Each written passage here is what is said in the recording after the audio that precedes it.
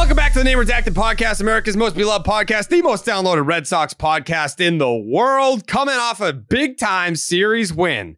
Huge win against the Kansas City Royals.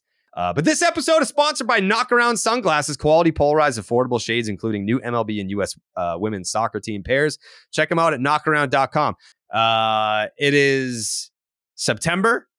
I think we kind of, as I said, before the season started, a couple of weeks ago, we circled back on it.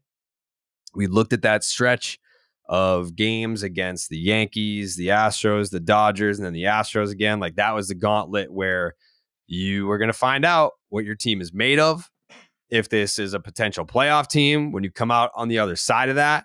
I think last week when we talked about the reality of the situation was that after the sweep at the hands of the Houston Astros, that the season was basically over.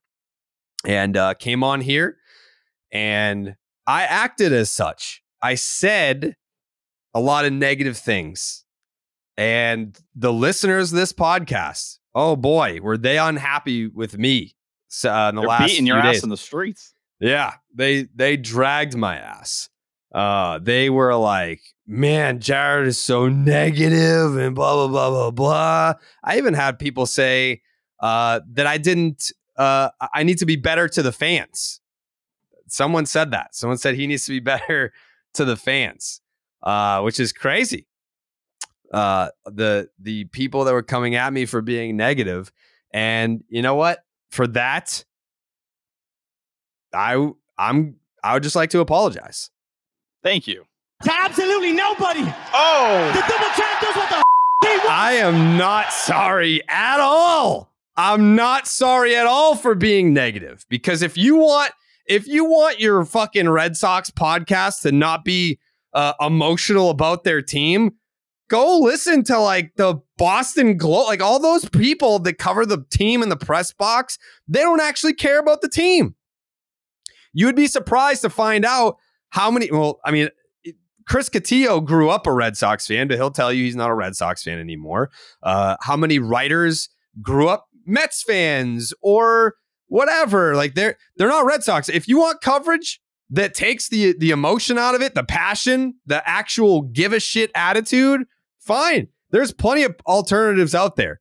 But if you want a podcast or people that are going to cover this team that actually care about the Boston Red Sox, well, here you are. And what comes with that is emotion, is passion for the team, which is, I'm pretty sure, the central message of the last episode, where people said I was being too negative.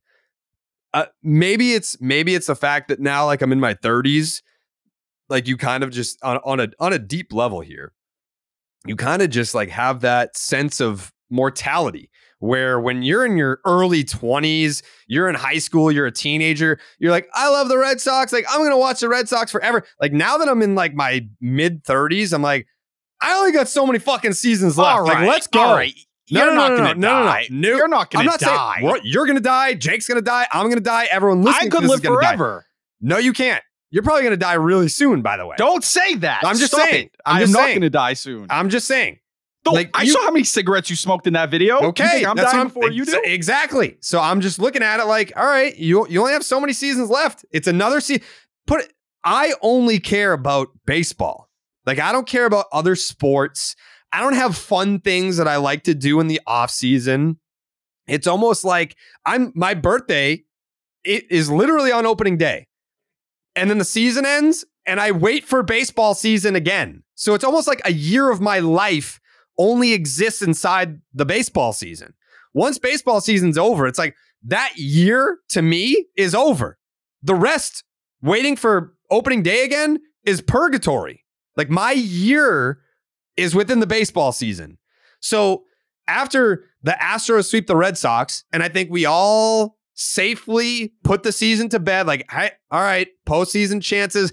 And we can have the deeper conversation about, the expectations were, it was never playoffs or bust. I agree. But shame on me for having this little thing called blind faith, blind hope.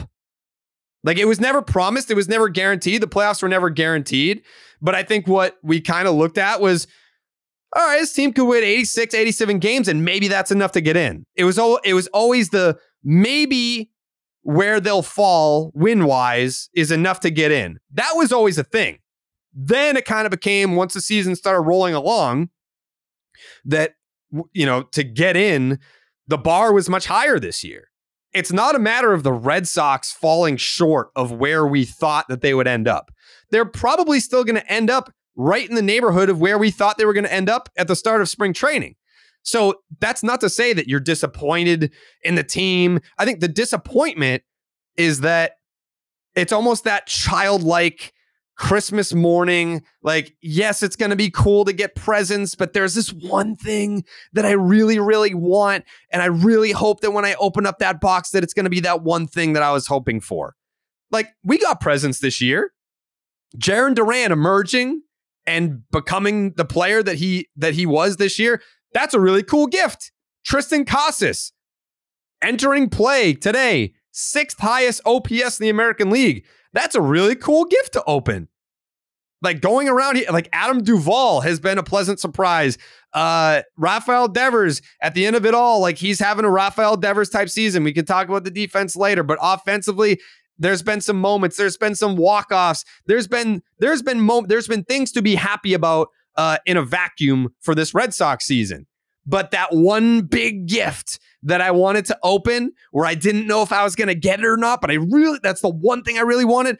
That was the playoffs. And I opened up all my gifts this year. And now I'm out of presents to open up. And that one big one, the playoffs, I know I'm not getting it. So it's okay to be upset about that. I always had that blind hope that maybe we would get that. It's to have that moment of sinking in and coming to terms with there is a finite number of days in the Red Sox season now. Because when you're a playoff team, there's a lot of excitement in this could end in the first week of October, the second week, this could go all the way to November. We don't know. Like, that's exciting when you know that you're going to be a playoff team. But when you come to terms with the fact that it's over, you're not getting in. Well, now we go back to that Verdugo quote when he was like, well, there's only 11 weeks left. Just got to get through these. Like, Verdugo was mailing it in 6 weeks ago. 11 weeks, Now that's where I'm at. I wasn't quite there yet. When the Blue Jays swept the Red Sox at Fenway and Tyler ruined the season, like I tweeted out the death certificate, but I needed to see I needed to see August. I needed to see where they ended up after that New York, Houston, LA, Houston stretch. At the end of it, they got swept by the Astros, effectively costing them a chance at playing in the postseason. So if you think that I'm being too negative because I'm coming to terms with in real time, like, I can go back and play you video from 2017 when the Red Sox got eliminated from the postseason in 2017. Like, that's the thing about being in content creation is I always have a fucking camera or a microphone in front of my face at all times. That's my job. So you're going to get a raw reaction. And I already told the people listening after when we recorded the last episode, that was my 5th show of the day in hour number 13 of my workday. And I'm coming to terms with the Red Sox season being over. So excuse me if I was too fucking negative last episode, because I still care. Because this is year 15, season 15 or 16 of me covering the Boston Red Sox. And it still hurts every time that I have to come to terms with the fact that the season's over. Like, people will ask me that question all the time. Like, is it just a job for you now? Like, is it just no. Like, it's still my life. It's still my number one passion. It's still the thing that I care the most about besides like my family. Like, this is my life. We said that when we recorded the video coming over to DraftKings. I was like, hey, what you're getting is a guy that goes balls to the wall, fucking 14-hour days, 7 days a week during baseball season. I'm going all in, and this is my life. Like, people will say like, oh yeah, like, so like this thing is my life. And I'm like, no. It's actually my life. So if I have a moment where maybe I'm a little negative, bear with me here. Because the one thing that pissed me, there are a few things that pissed me off. There was one dude that commented that said something like, Jared, it's really offensive when you say that, like you get paid to play to watch baseball, and like I have to have a real job. It's insulting to people like me. Bro, I didn't win a fucking contest for this job. I've been working at this since I was 16 years old. And I did work real jobs. I worked in retail. I worked a fucking desk job. I was in college for 7 years to get a business degree, to work at an SEO firm that I didn't want to do. Like, I've never lost my perspective of the fact that I am lucky that I get to do what I love. I get to have a job where I get to talk about the Red Sox and baseball, and that's my career. And it's been everything that I ever hoped it would be and more. It has far exceeded anything that I ever could have possibly dreamed that it would become. It has. But at the end of the day, don't you ever think that I've lost perspective, because I know how lucky I am. But don't try and say this guy doesn't get it. Like, this guy doesn't. I've worked real jobs. I know that I'm lucky that I have this job, but I didn't win a fucking contest to get this job. I worked my ass off to get this job and everything in between. So I think I'm allowed to have a bad day. I think it was like I even said, like, hey, long day for me. Show number 5. Got some family members that aren't doing super great right now. I've got some health problems of my own. I know that I talked about on Baseball is Dead. I'm not even talking about the ear thing. I've got some health problems of my own that I've been putting off because we've done 600 plus episodes of Section 10, fucking 500 episodes of Starting 9. I've been on all of them, every single one in their existence. Since I started this career 7-8 years ago, I've taken one vacation and I brought my microphone with me. It was last November. Still did shows while I was on it. So to anyone that's like, oh, he's lost perspective, or oh, like be better for the. No, I'm allowed to have a bad day. And I think it was pretty explainable why I would have been in a bad mood. Because at the end of the day, what I've been saying all along, when we started Section 10, I was like, I want to create a product, content that I would consume if I were me. Like, if it were available to me, what would I want it to look like? Starting with people that actually care about the subject matter. I was sitting there being like, why would I read a columnist writing about the Red Sox when I know that he's like a Mets fan, or I know that he openly doesn't care about the Red Sox? I will never apologize for caring about the Red Sox.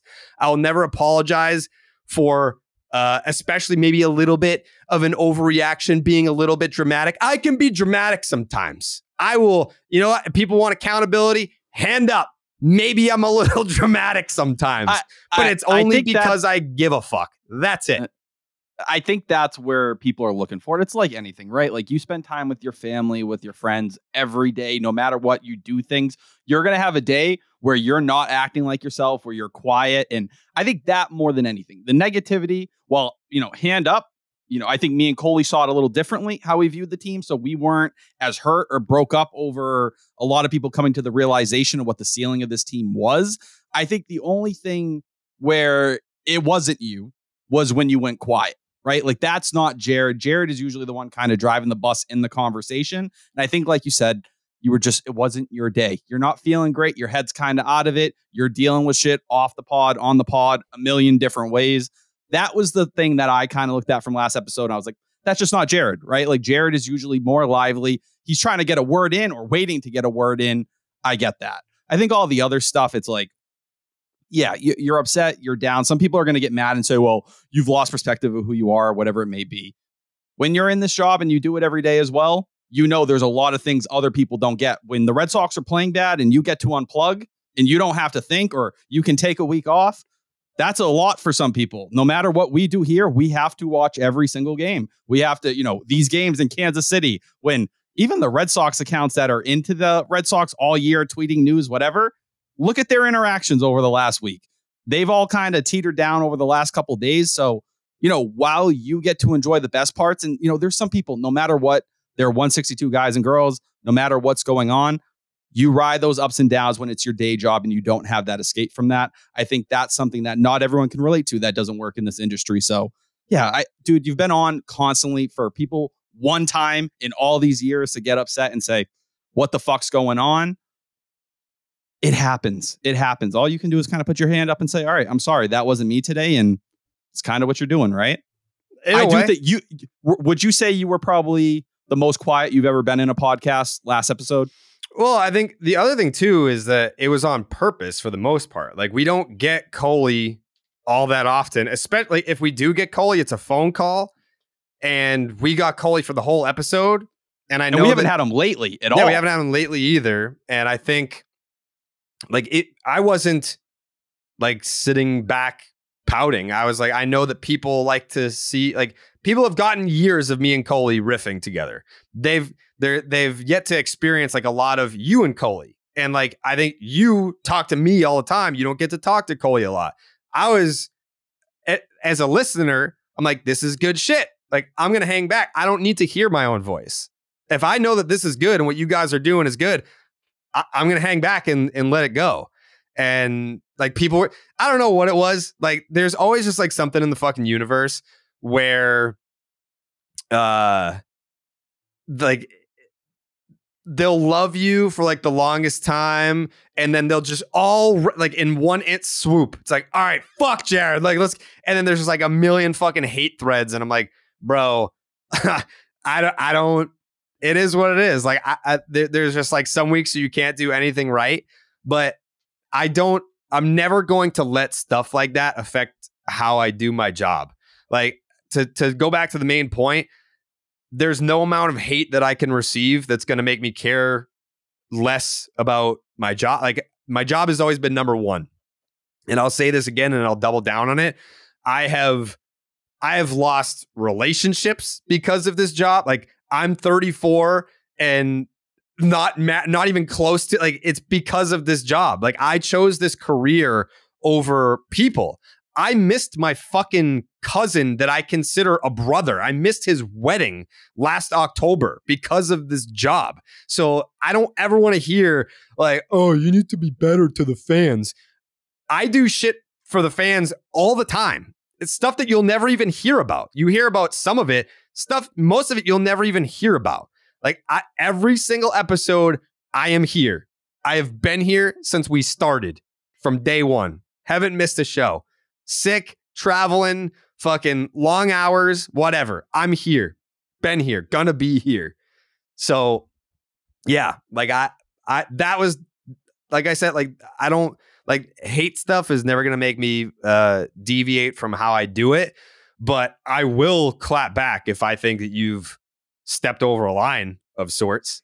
Because I mean, I was 16 years old logging into fucking MySpace and responding to messages from people, every day, all day, every day. Like I have existed half of my time on this earth trying to do everything I could to build a community and give back to Red Sox fans and baseball fans. That's all I know. That is all I know. So anyways, it was, I think it's pretty understandable why I would be a little negative.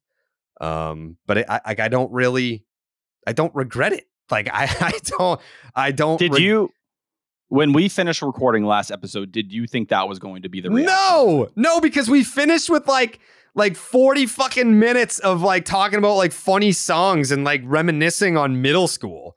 Like at no point did I thought I cut some scathing promo on the Boston Red Sox and I was like, fuck this team and fuck everybody. See ya. And then cut the mic. Like, yeah, I was upset that basically the season's over and there's a lot of uncertainty ahead. And we're going to talk about that.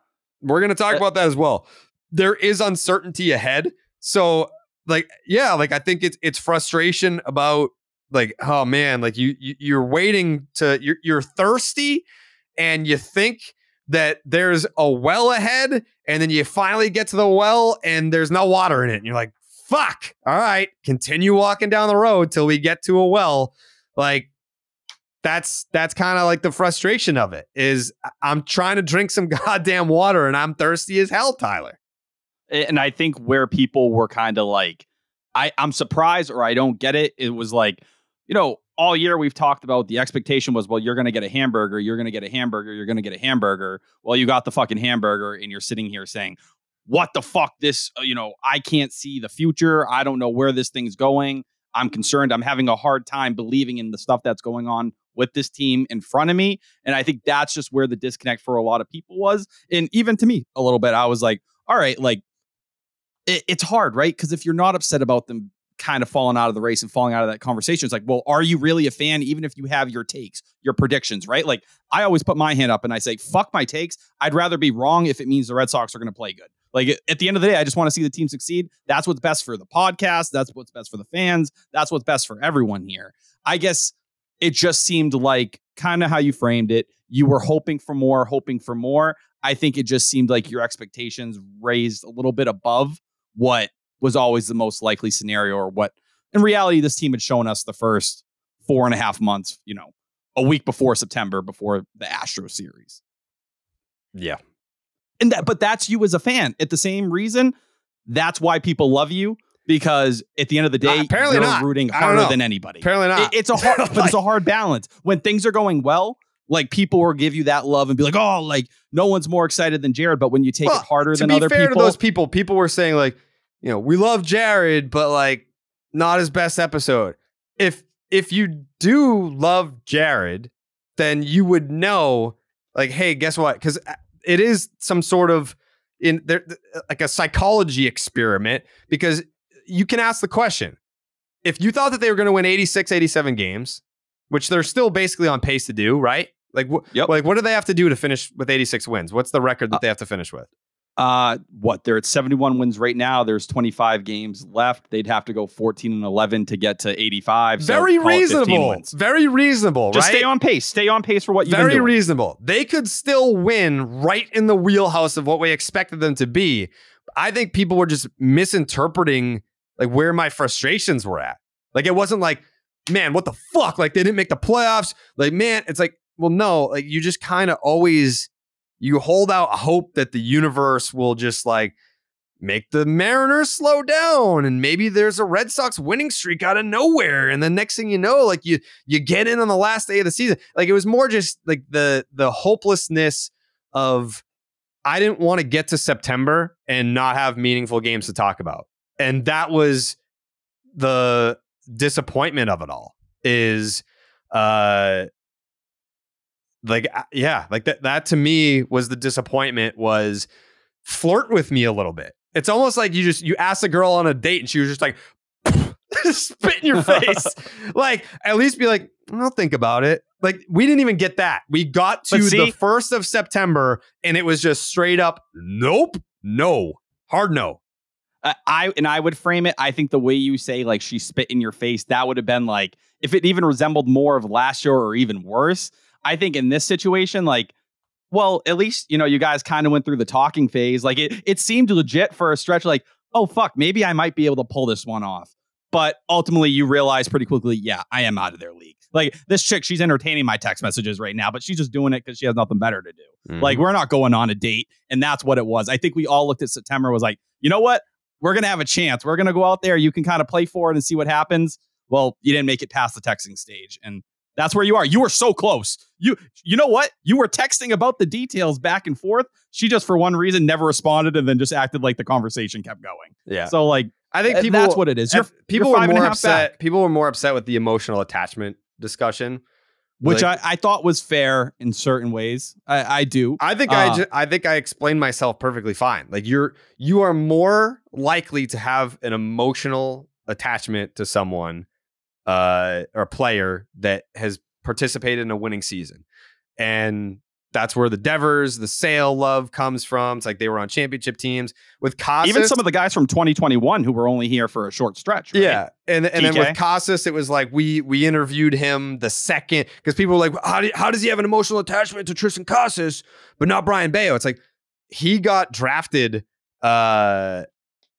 like he came on the podcast before he even signed with the Red Sox. Like he got drafted, came on the podcast, and then signed with the Red Sox. Like, so we've kind of seen it from day one. Like that's where I'm talking about, like the emotional attachment thing. It's a personal thing. Like if people are, what do you mean? It's like, how are you going to tell me how I feel about that, dude?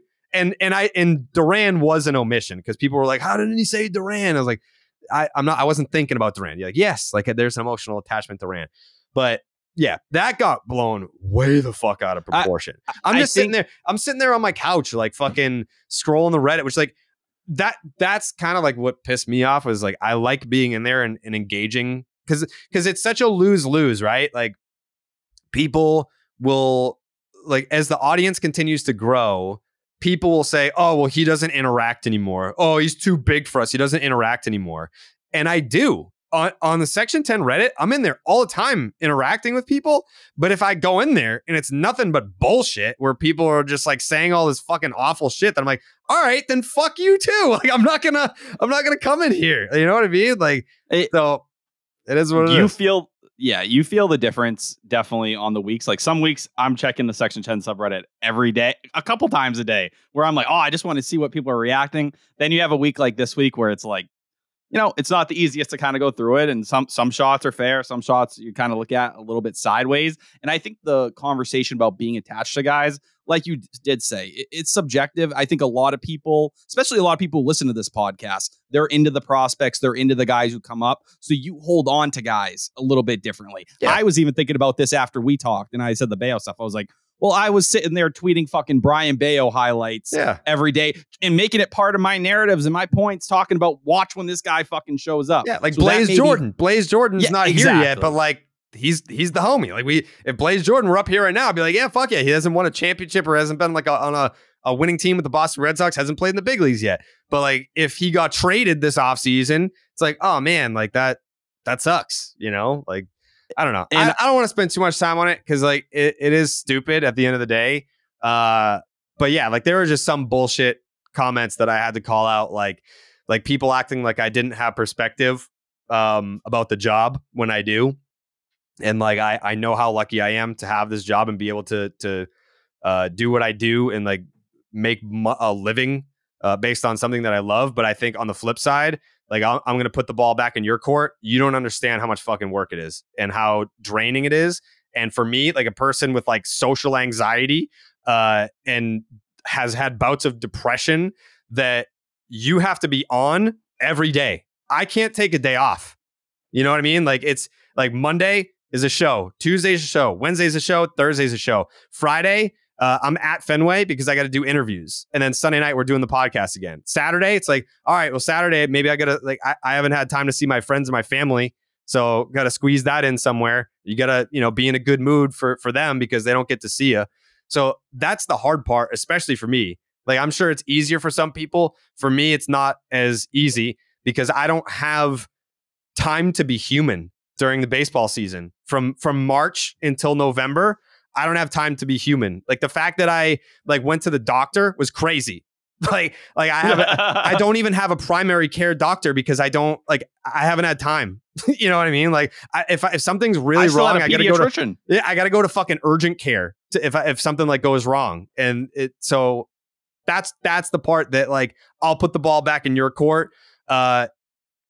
Okay, maybe like your whole thing is, oh, he doesn't have perspective because I have to work a real 9 to 5. Well, when 5 o'clock rolls around, guess what? You get to go home and be with your family, and you know, like being a dad or a mother, like I'm sure that's very difficult as well. But there's an end to your day.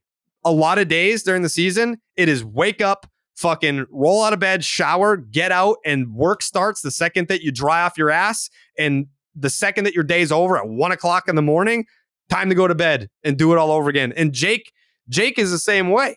Like Jake's got to do all this fucking shit too. Only when my work day ends at 1 a.m., he's then got to edit the podcast. So his day is even longer sometimes. So that's like I'm not looking for sympathy or woe is me or boo-hoo, but you can have your perspective argument right back. So that's it. It is what it is. But let's talk about baseball. Because just did 35 minutes on Just the. No, I mean, it the had to be status of said things. because I just like some of the stuff that was being said was just so bullshit. Like I wasn't just going to like take it and have that be an existing narrative. I'm glad that that topic took up time because I mean, that was one of the conversations we were having before we came on was, do we even cover these games? like, do people still care? I think if things happen, like Triston Casas having a good series, Adam Duvall, like you can, there are things to highlight, but you can't, there's not a whole lot to take from them because the playoff implications, and God bless, I don't even know who it was. God bless whoever had the pregame on WEEI today, because that individual had to sit there and act like there was a chance. Like he had to be like, well, you know, if they just go fucking 27-3. Rockies 2007, baby. Like, run it back. Oh my God. I felt so bad. Like it's the Red Sox like official like network. So this poor bastard's got to sit there and do the math on what the Red Sox have to do to get in and act like there's a, well, you know, these are the series that they got to take care of. So if they can just win the series against the Royals, that they get their doors blown off in the first game. So if they just win this series against the Royals, well, then they got to sweep the Rays and then they got to sweep this team that's really good. And then they got to kick the Orioles ass. They're in first place. It's just like, all right, bro, like it's okay to have a longer outlook right now. Cause that's what podcast is going to be. And there was a point where I was so fucking pissed off reading some of that stuff where I was like, you know what? Cause I think we did this. I can't remember what year it was, but there was a year that we didn't do Section 10 in the month of October. I think it might have been 20. Maybe it was 20. But there was a postseason where we were just like, all right, the Red Sox season's over. We'll pick it back up in the offseason. And I was debating whether or not we were going to do that. And then I read all that shit and I was like, you know what? Fuck that. Like I'm going to play out September and then fuck October. And then I came back and I was like, you know what? No, fuck you. Fuck you. I'm not going to do that because I'm sticking to the point of I'm not going to let stupid ass comments dictate what I want to do. I want to continue doing the podcast. I think that there's a lot to be said and a lot to discuss. And the plan that I had talked to you guys about was, all right, we're going to have like September's going to suck. Stick with this if you can. It's going to fucking suck. We're going to grind through September. But once we get to October on this show, Lou's coming off the road. Will Fleming's coming off the road. Kevin Youkilis, Dave O'Brien. Like, I want to get the people that were on the panel. And every episode that we do for this podcast until the offseason starts, I want to do like a season in review. What did you think? Where do you think that they're going? Like we can get all these people's opinions before the offseason starts. And I think that people would really enjoy that. So no, I'm not going to take October. I'm not going to take my ball and go home. I'm going to try and make this the best Red Sox content that we've gotten in quite some time. And I think the part of this is in this whole conversation, it relates to everything we've talked about today. While the complaints and the stuff that comes out, that is not the majority. The majority of people that show love and appreciation and are always talking about how this podcast gets them through. Like, I feel bad going through a month of October and us not giving that to them, right? Because for a lot of these people, it is Red Sox all the time like it is for us, and they want that content even when there's no games to be played. And the only shit you hear being talked about is like, who's going to get a qualifying offer? What's going to happen with this move? Here's the little details leaking out from the end of the season. It all factors in. And I think going into October, this is arguably as important of an October going into an offseason as there's been in recent memory, where who knows? Some of the rumors that were flying around, we're going to talk David Stearns today. There could be a lot of things happening in the month of October that change everything we've talked about this year and everything we're going to talk about moving forward. Yeah. There's the Red Sox newsy items are going to be in. It's going to be less about the games, the box scores, and more about what the fuck do we do? How do we do it?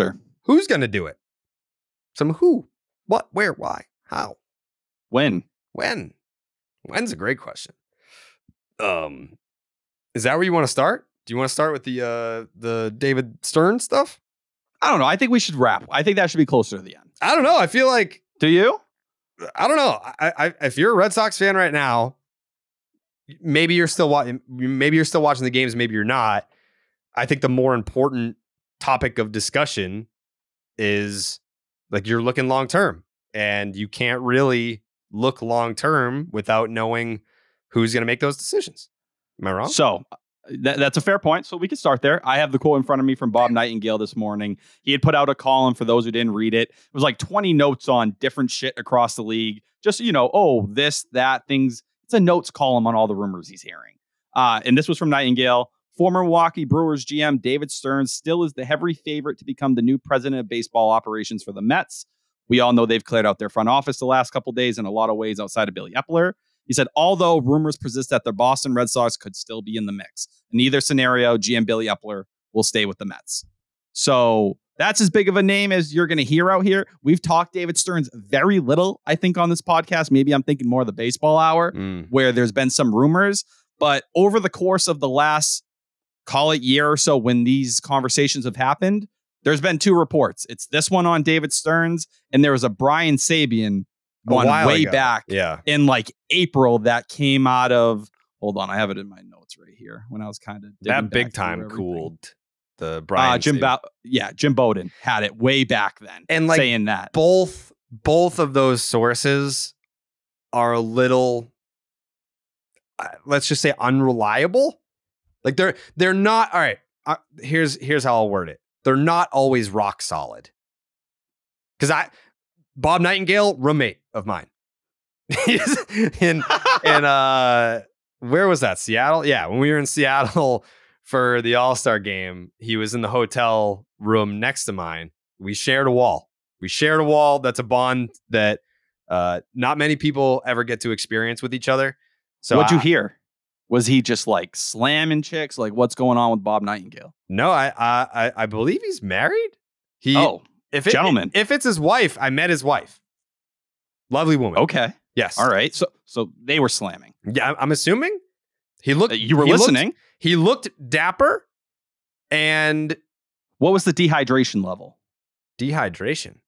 Well, that's how you can tell us a male's been. Oh, Well, he was like wearing a suit, and yeah, he looked. You very don't dress dapper. Classy unless you're kind of doing the damn thing. Maybe it's a night on the town. I don't know.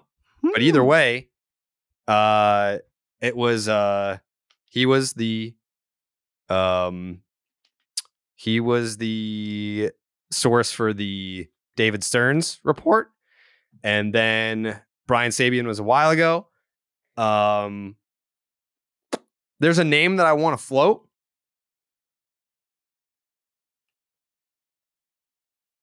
Was this mentioned in the text chain? I don't know. Was it?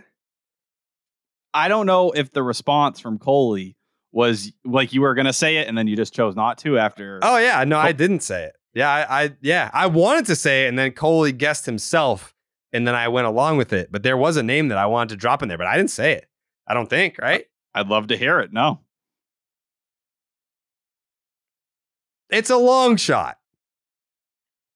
But it's a long shot. You're not going to do this. But I don't think it's 0%. I don't think it's 0%. Go ahead. Do you know who I'm going to say? I hope you're not going to say what in a fantasy I would, but there's no way you're going to drop a Theo on us. A Theo Epstein, Stop Tyler. It, Jared. Stop Tyler, it. Hey. Really? Hey. Not 0%. It's a long shot. It's a long shot. But this is going to be all over Twitter. You just did it. I mean, it's not 0%. It's a small percentage. But I'm just saying, like, his name should be in the hat, should it not? If Theo would even fucking, not even answer the phone, would he let the phone ring? Would you still have the phone number? That'd be incredible. And we know Theo, like, personally for me, I've looked at it and I'm always thinking, well, he's going to be the commissioner of baseball one day. That's kind of what he's done here. But wow. So you're telling me that door could still be open after all this time, after, all the ups and downs over the years, obviously him going to Chicago, and it never seemed like there was significant bad blood there or anything like that. But coming back to Boston would be quite a, it's a long shot. 360, right? It's a long shot. To the beginning. It's a long shot. It is. Long shot. Now, my question would be, so that name fits in with the same theory or outlook I've kind of had on this, where I think, Stearns fits into this, where I think even Brian Sabian can because of the name alone.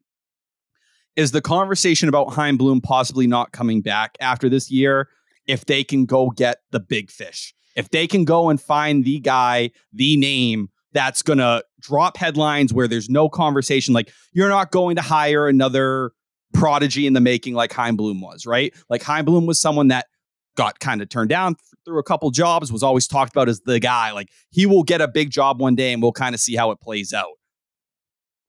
Are they looking at more of that legit big name that they can pull in and be like, dude, we're dropping our hand on the table, and this is going to be one of the biggest headlines of all of baseball going into the offseason? Let me just say this. I have to be very careful about the wording of a lot of this.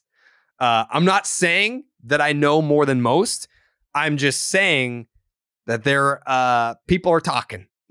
people who know things or would know things, smart people that are in the realm that they're around. They're talking. And let me put it to you like this. Let's just say hypothetically, the Red Sox do hire, which is, again, I think that even David Stearns is a long shot. I feel like he could, be Mets bound, whatever. But let's just use his name because it'd be a shocker if he wasn't with the Mets at this point. Yeah, I agree. But let's just say for the sake of the debate, because his name is in the news and it's relevant. Because the fact that he's being linked to the Red Sox at all leads you to believe that the Red Sox are at least in the market for someone in that role. If the Red Sox were to hire someone like David Stearns, I don't necessarily believe that means that Chaim is out. Right? Does that make sense to you? That would be a very hard, like we kind of saw a similar way this was done with Ben Cherington, right? When Dave Dombrowski was brought in. And they but like Frank Wren, like remember that? Yeah, but I think there is something to the point of, well, Chaim Bloom, you are the big boss. We're bringing someone in who's now going to be higher on the food chain. It's a demotion. You may still have the title, whatever title they may come up with to give. Call it Stearns, call it Theo, call it whoever it may be. It would be a demotion going into the final year of a contract. It depends on what Stearns' job title is, right? Yeah, but at the end of the day, Brian O'Halloran is still the general manager of the Boston Red Sox. Chaim Bloom is the chief baseball officer. The Red Sox just made that up. Like that is just like a made up job title because they wanted to keep BOH, and they have 3 assistant general managers. They've got Raquel, they've got Eddie, and who am I forgetting? Mike Grootman. He's one of the assistant GMs from Milwaukee. And that was one of the things we talked about all last year too, about too many cooks in the kitchen. Like how many people have decision-making ability under the Red Sox umbrella? Like, I'm not saying it's a good thing. I'm not saying it's a bad thing if they were to bring in, if it's not David Stearns, but David Stearns type, and you keep Chaim because you got to give Chaim credit, right? Like Chaim, and this is one of the things that they were saying on the pregame today. Chaim did a lot of the hard part. Like Chaim built up your farm system, and he's not solely responsible for that, but it was under his watch. Chaim built up your farm system. You go from dead last to 5th. And then he finds some diamonds in the rough, like a Garrett Whitlock, and you can keep talking about the examples. There are some misses too. No one's going to sit here and suck Chaim's dick. Like that's not happening.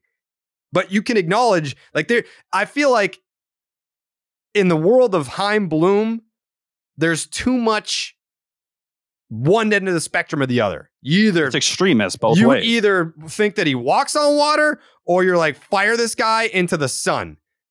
It's okay to be somewhere in the middle because that's where I am. And I'm not fence sitting.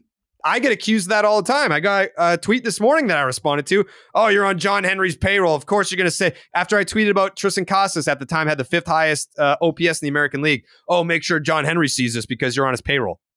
Nesson is a side job. DraftKings is my job. I work for DraftKings. That's my job. They don't tell me what I can and can't say. And with Chaim Bloom, you don't have to either hate the guy or love the guy. For me, love him personally. I think he's a great guy.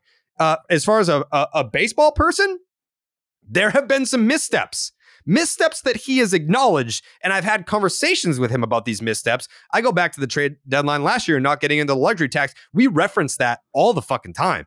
And he'll tell you point blank, we should have handled that entirely differently. Like, that's not something that he's standing by and being like, nope, we did that because of reasons X, Y, and Z. Like, he'll sit there and tell you, like, yeah, we probably fucked that one up.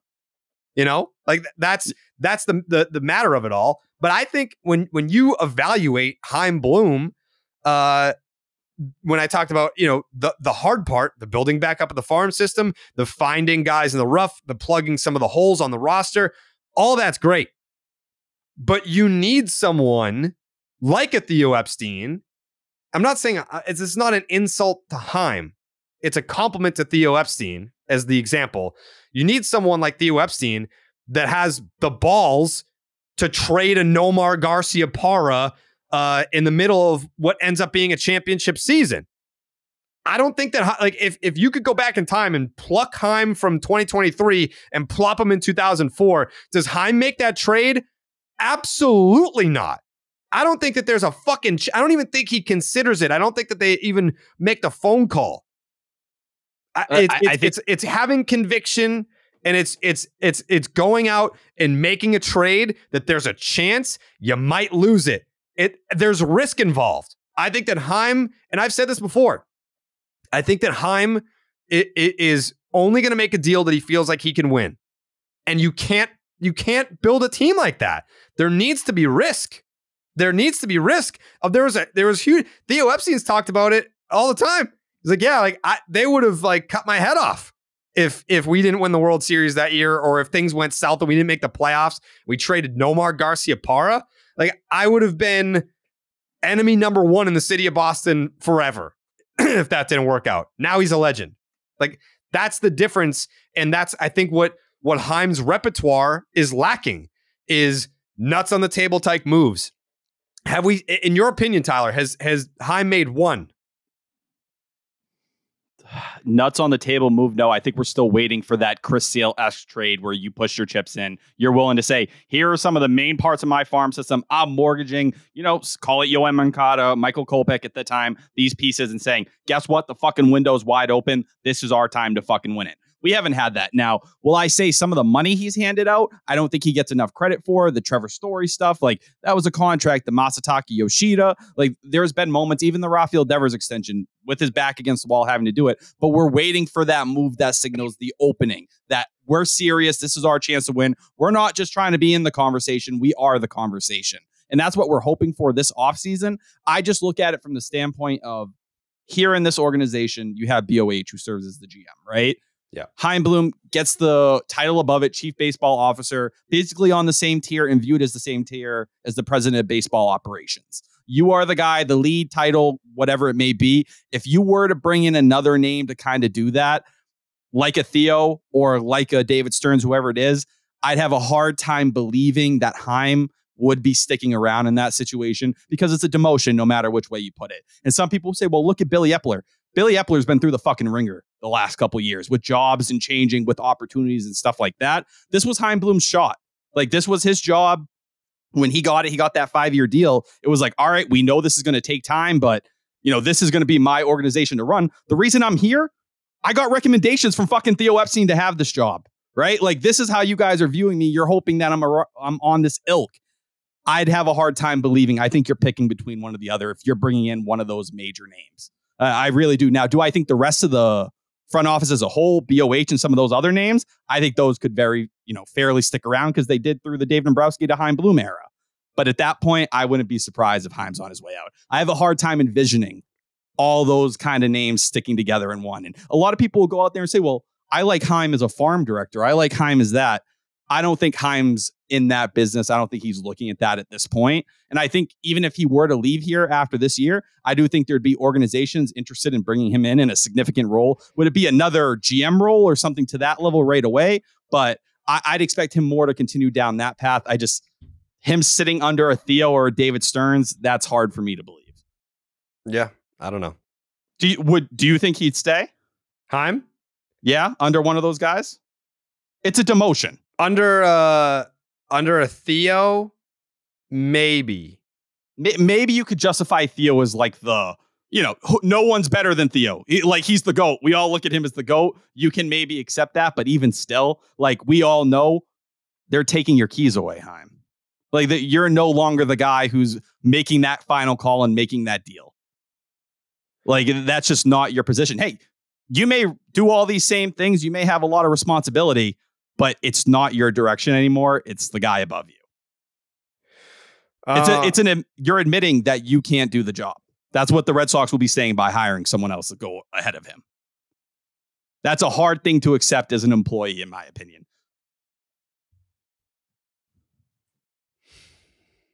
Like Ben Cherington didn't even fucking think about it. He told them, fuck you. Yeah, correct. And he was probably right about that. You know, it took him a Ben little while. Ben Cherington did have a World Series as well. He did. And he was in the organization for a long time.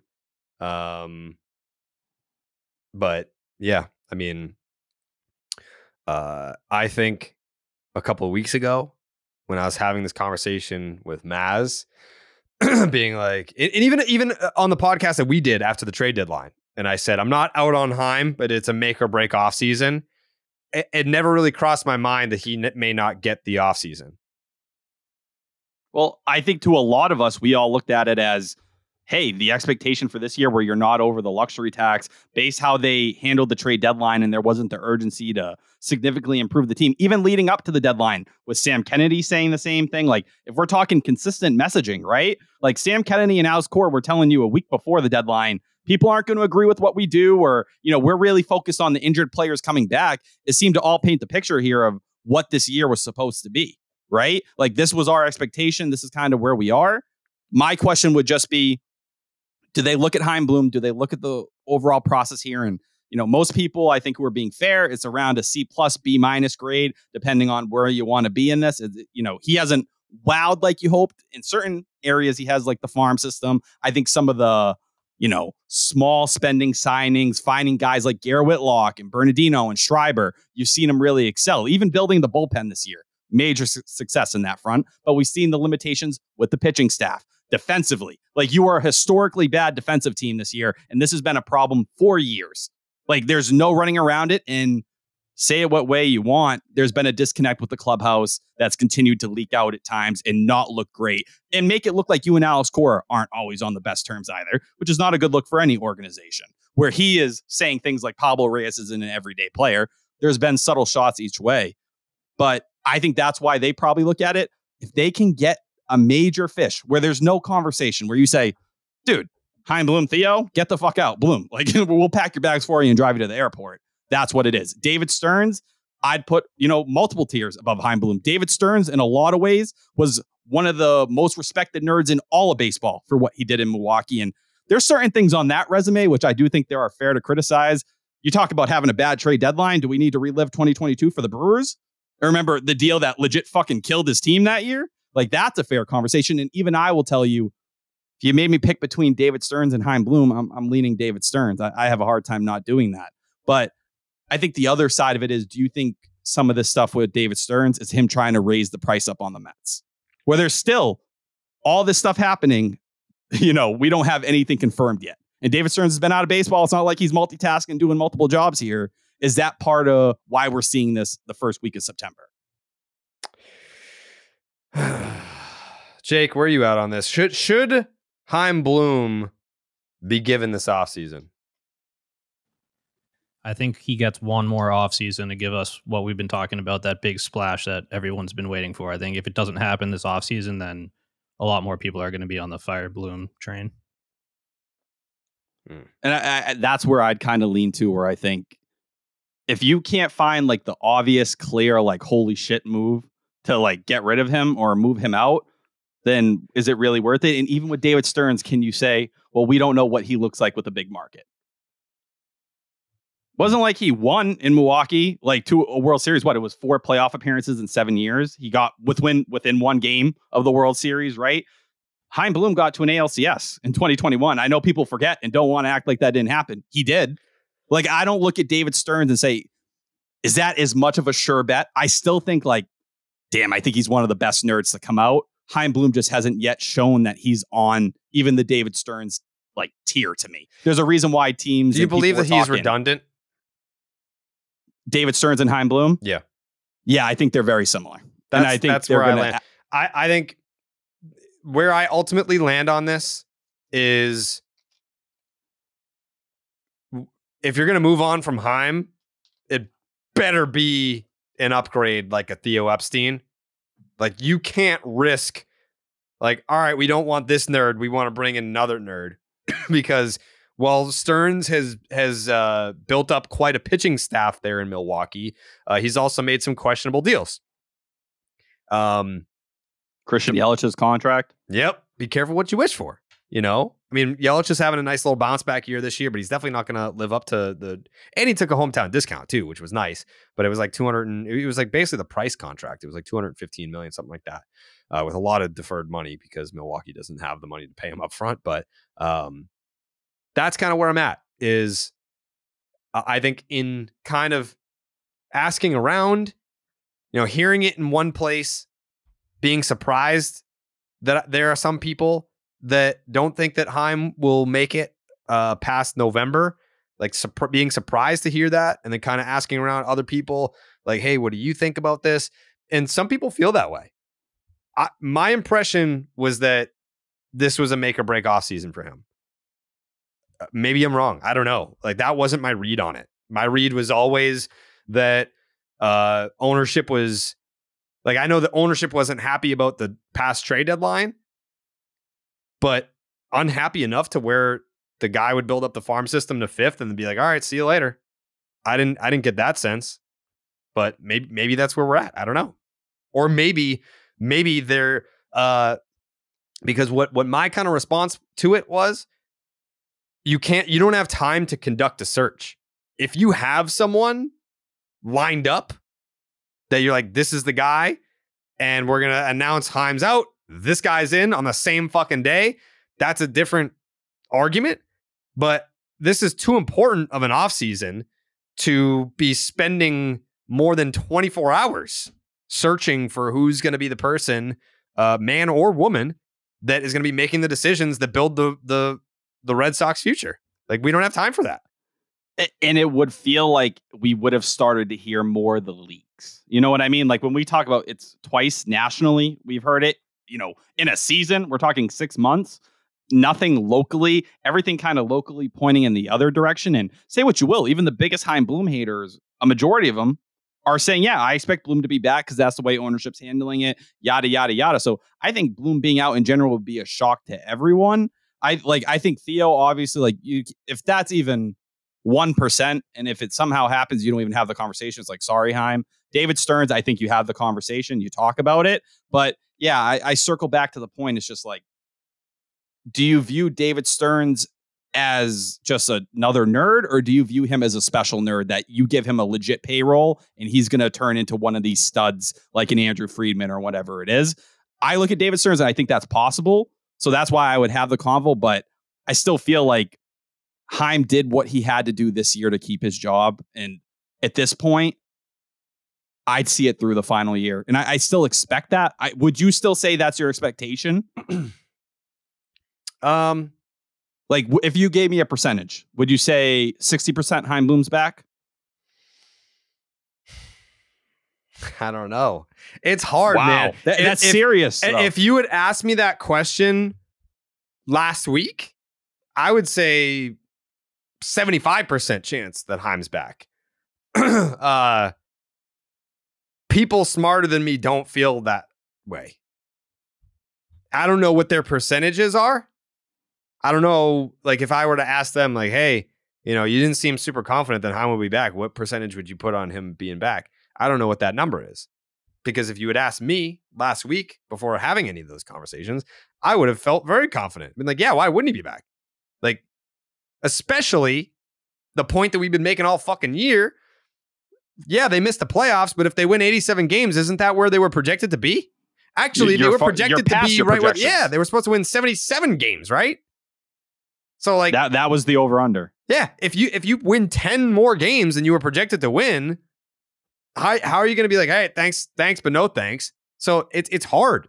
I mean, that's why my stance is that if you're going to move on from Chaim, the next guy, he's got to be a slam dunk. Like it's got to What do be you a think Theo about Epstein. David Stearns? I don't think that David Stearns is a slam dunk. I think the fact that he has been able to develop pitching to the level that he has, like how many years have we been talking about what'll it take to get Brandon Woodruff? What'll it take to get Corbin Burns? Have you seen Devin Williams changeup? You know, like the pitching that developed under his watch in Milwaukee is nothing short of amazing. Like they're some of the best pitchers in the league. But and when people push back on the Red Sox having the 5th best farm system in baseball, they'll say, yeah, well, they shouldn't be that high because they don't have any pitching. Do you think that that's a fair criticism? Because I do. I do. Yeah, I would say they're definitely still top 10. I think people try to discredit and act like last year when fucking Keith Law put him 23rd. Like, that's legit. But I'd also go and tell you, all right, yeah, you're very position player heavy. Use those fucking assets. They're still assets. You can go get the pitching you want. Like, you have the prospects. Go do something with them. Like we've talked about them being able to do. You can go get a young controlled starter. You just have to pay the price. Like, that's what it's going to come down to here. Now, Brian Bayo for Dylan Cease? Fuck no. But we're talking, you know, over the offseason when things aren't crazy, you can have a real conversation and figure some of this stuff out. You have enough to get a deal done. There's no reason why you can't at this point. And I think with the Chaim Bloom conversation as well, it's not only the fact that they're going to end up in that win range, it's the stuff that you saw happen in front of you. The Jarren Durans, the Triston Casas, the young core moving forward, Masataka Yoshida coming in and being a legit player. Now, how high you think his ceiling is? Fair question. He's clearly run down. He looks better right now. Cora says he's being rested. You know, he's starting to feel better. We saw with that homer today. But you see with the Red Sox, it's not 85 wins and, oh, shit, how are they going to sustain this? It's, all right, no, they're building up. You see a young core that's very easy to visualize and imagine if you pair them with what they need, they can compete next year with just about any team in baseball or at least be in the conversation for, you know, a division title, hopefully. But yeah, it's a hard convo, but I'm not looking for Chaim Bloom to get flipped for the next Chaim Bloom, right? I think the conversation would be, well, Chaim Bloom is winning 85, 86 games here, and he's doing it up to the luxury tax. David Stearns in Milwaukee was doing that with much less. Yeah, very different circumstances, though, right? Like what they came into, people want to act like Chaim Bloom walked into fucking flowers because Mookie Betts was on his team. He wasn't. And I know me and Coley were going back and forth on this last episode where it's like, well, just attach David Price to someone else. Dude, you realize Mookie Betts' $30 million is also on the books, right? Like that's amazing. Like it's great to say, oh, you could have traded David Price's contract anywhere. Mookie Betts was making fucking $30 million. It wasn't $16 million. It was $42 fucking million. Mm-hmm. Like that's legit money, dude. Like that is not something you flip and you say, well, you trade this guy anywhere. You know what it takes to trade contracts? Prospects. What was your farm system? It was 30th. Like, like connect the fucking dots. Like, that's all I'm trying to say here. Like, it's easy to say certain things and act like, oh, well, you just do this, you just do that. It wasn't that fucking easy. It really wasn't. You don't think they went through every possible way to figure out those deals beforehand? And there were ways to go about it differently. There's no denying that. But I think that's what you'd look to and why people dream on David Stearns to the level they do, where he had that success in a small market as the guy. Say what you will about Chaim Bloom. He wasn't the guy in Tampa. He was working under the guy, and you hoped he would be the next guy to evolve into one of those. So far... You mean Andrew Friedman? Yeah, Andrew Friedman, Eric Neander, name whoever you want to fucking name. In reality, he's more like Farhan Zaidi right now, where, all right, like, you're good. Like, you're solid. You've shown some things, but are you in the same tier? Farhan Zaidi threw the bag at Aaron Judge, and like they were in and that's the difference, right? Like begging that's begging a huge to take a fucking deal. difference. Like building up a farm system is awesome. The Red Sox haven't had that in a long time. They haven't had someone come in and be like, hey, we're gonna draft and develop and create stars. Like that was what Theo Epstein did. But Theo Epstein also had the balls to make the big trade, and he went out there. And I mean, go read Feeding the Monster. If you're a younger baseball fan right now and you're like, who's Theo Epstein? Why would I want Theo Epstein? Go read Feeding the Monster. Come back to me next episode and tell me how bad you want Theo Epstein, because you do anything. Like he was the dude that if, you know, when the Yankees wanted Jose Contreras and then the Red Sox wanted Jose Contreras and he saw that the Yankees fucking signed him and he didn't, he took a chair and smashed it in the Red Sox front office. Like that's the fire that you need. And I'm not saying that Chaim doesn't have fire. I think he cares. I think Chaim cares a lot. I think he wants to win here. But there needs to be that conviction and that go for it mentality that we haven't seen yet. And it would be unfair to say that Chaim doesn't possess it. But we also can't sit here and say that we know that he does, because we don't know that. We haven't seen it, and we've been waiting for it.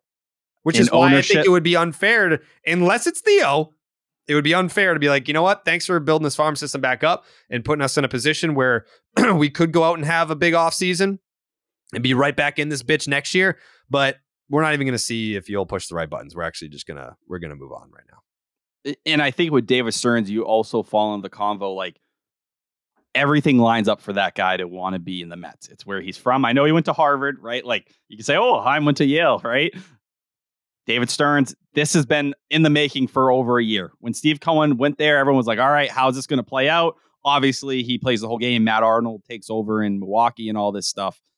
It feels like that's the match made in heaven. So, like, I have a hard time believing that's not going to happen when everything they're doing is lining up to that, right? That I think the Red Sox, they're dipping their toe and saying, if we can we're willing to listen if it's a great all-time name that we value amongst the very best in the sport. I think that's how David Stearns is viewed.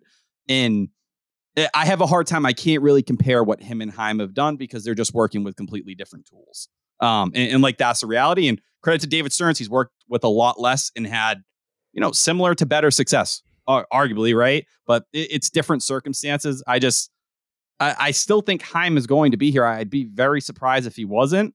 But I think ownership told you last offseason through some of the reports that leaked out straight to June Lee, there are questions with Chaim Bloom about whether he can pull that move off. People in that front office that not ownership that maybe work with him wonder, does he have the balls to make those moves? And you have to make the move at some point. I think that's why end of year, like, they need such a concrete plan of this is our fucking guy or these two are our guys. This is the plan. We're getting after it. There's no in between. There's no conversation about it at all. Like, we are balls to the wall going in. If it's not that, then I don't know. Maybe they're waiting to hear what his view is in some way.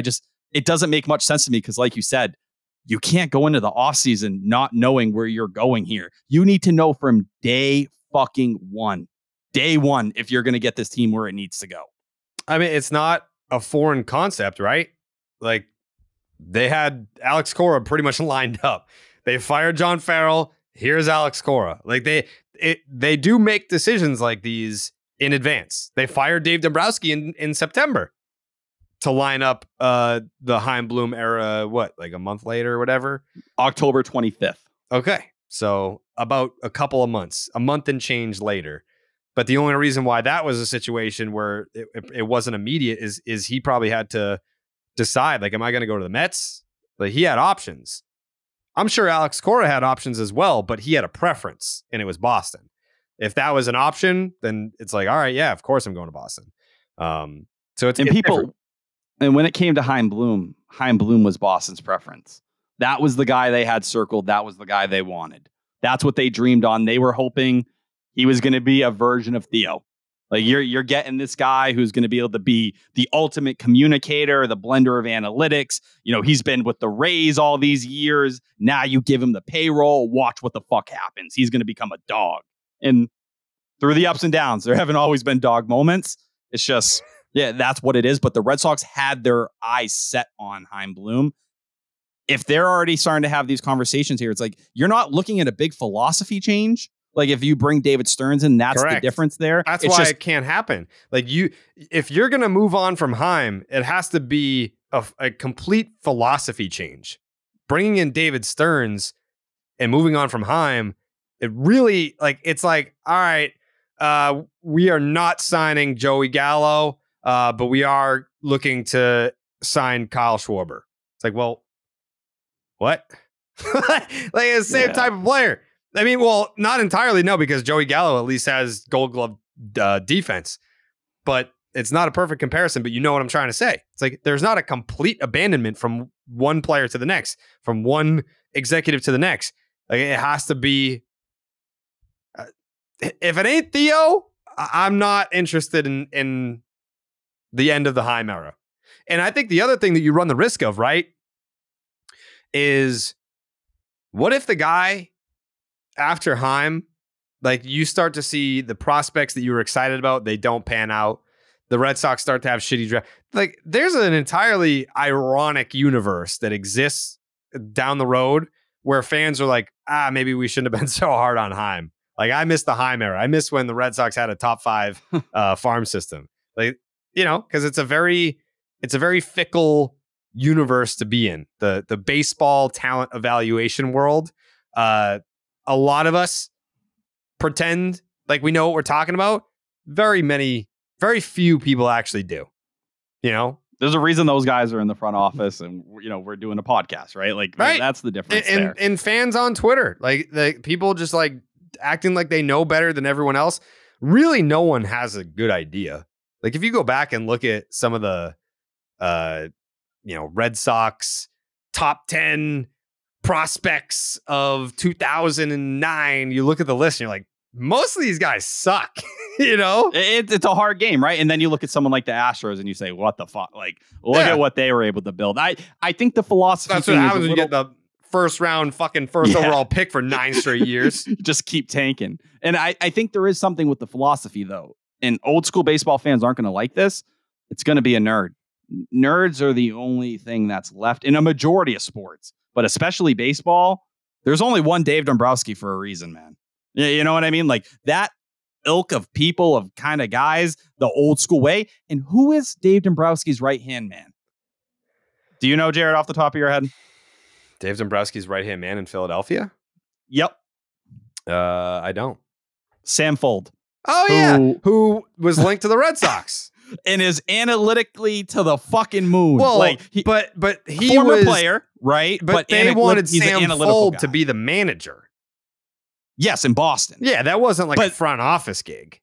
No, but what I'm saying is even an old school guy like Dave Dombrowski, his right-hand guy is someone who's extremely analytical to the point Chaim Bloom wanted him, I'm not going to say wanted him, viewed him and Alex Cora as legit candidates that he had to consider to be his manager in Boston. That's the kind of thing there. When people want to say, Dave Dombrowski could never view baseball the way Chaim Bloom does, he'd laugh at that style of going about it. Well, no.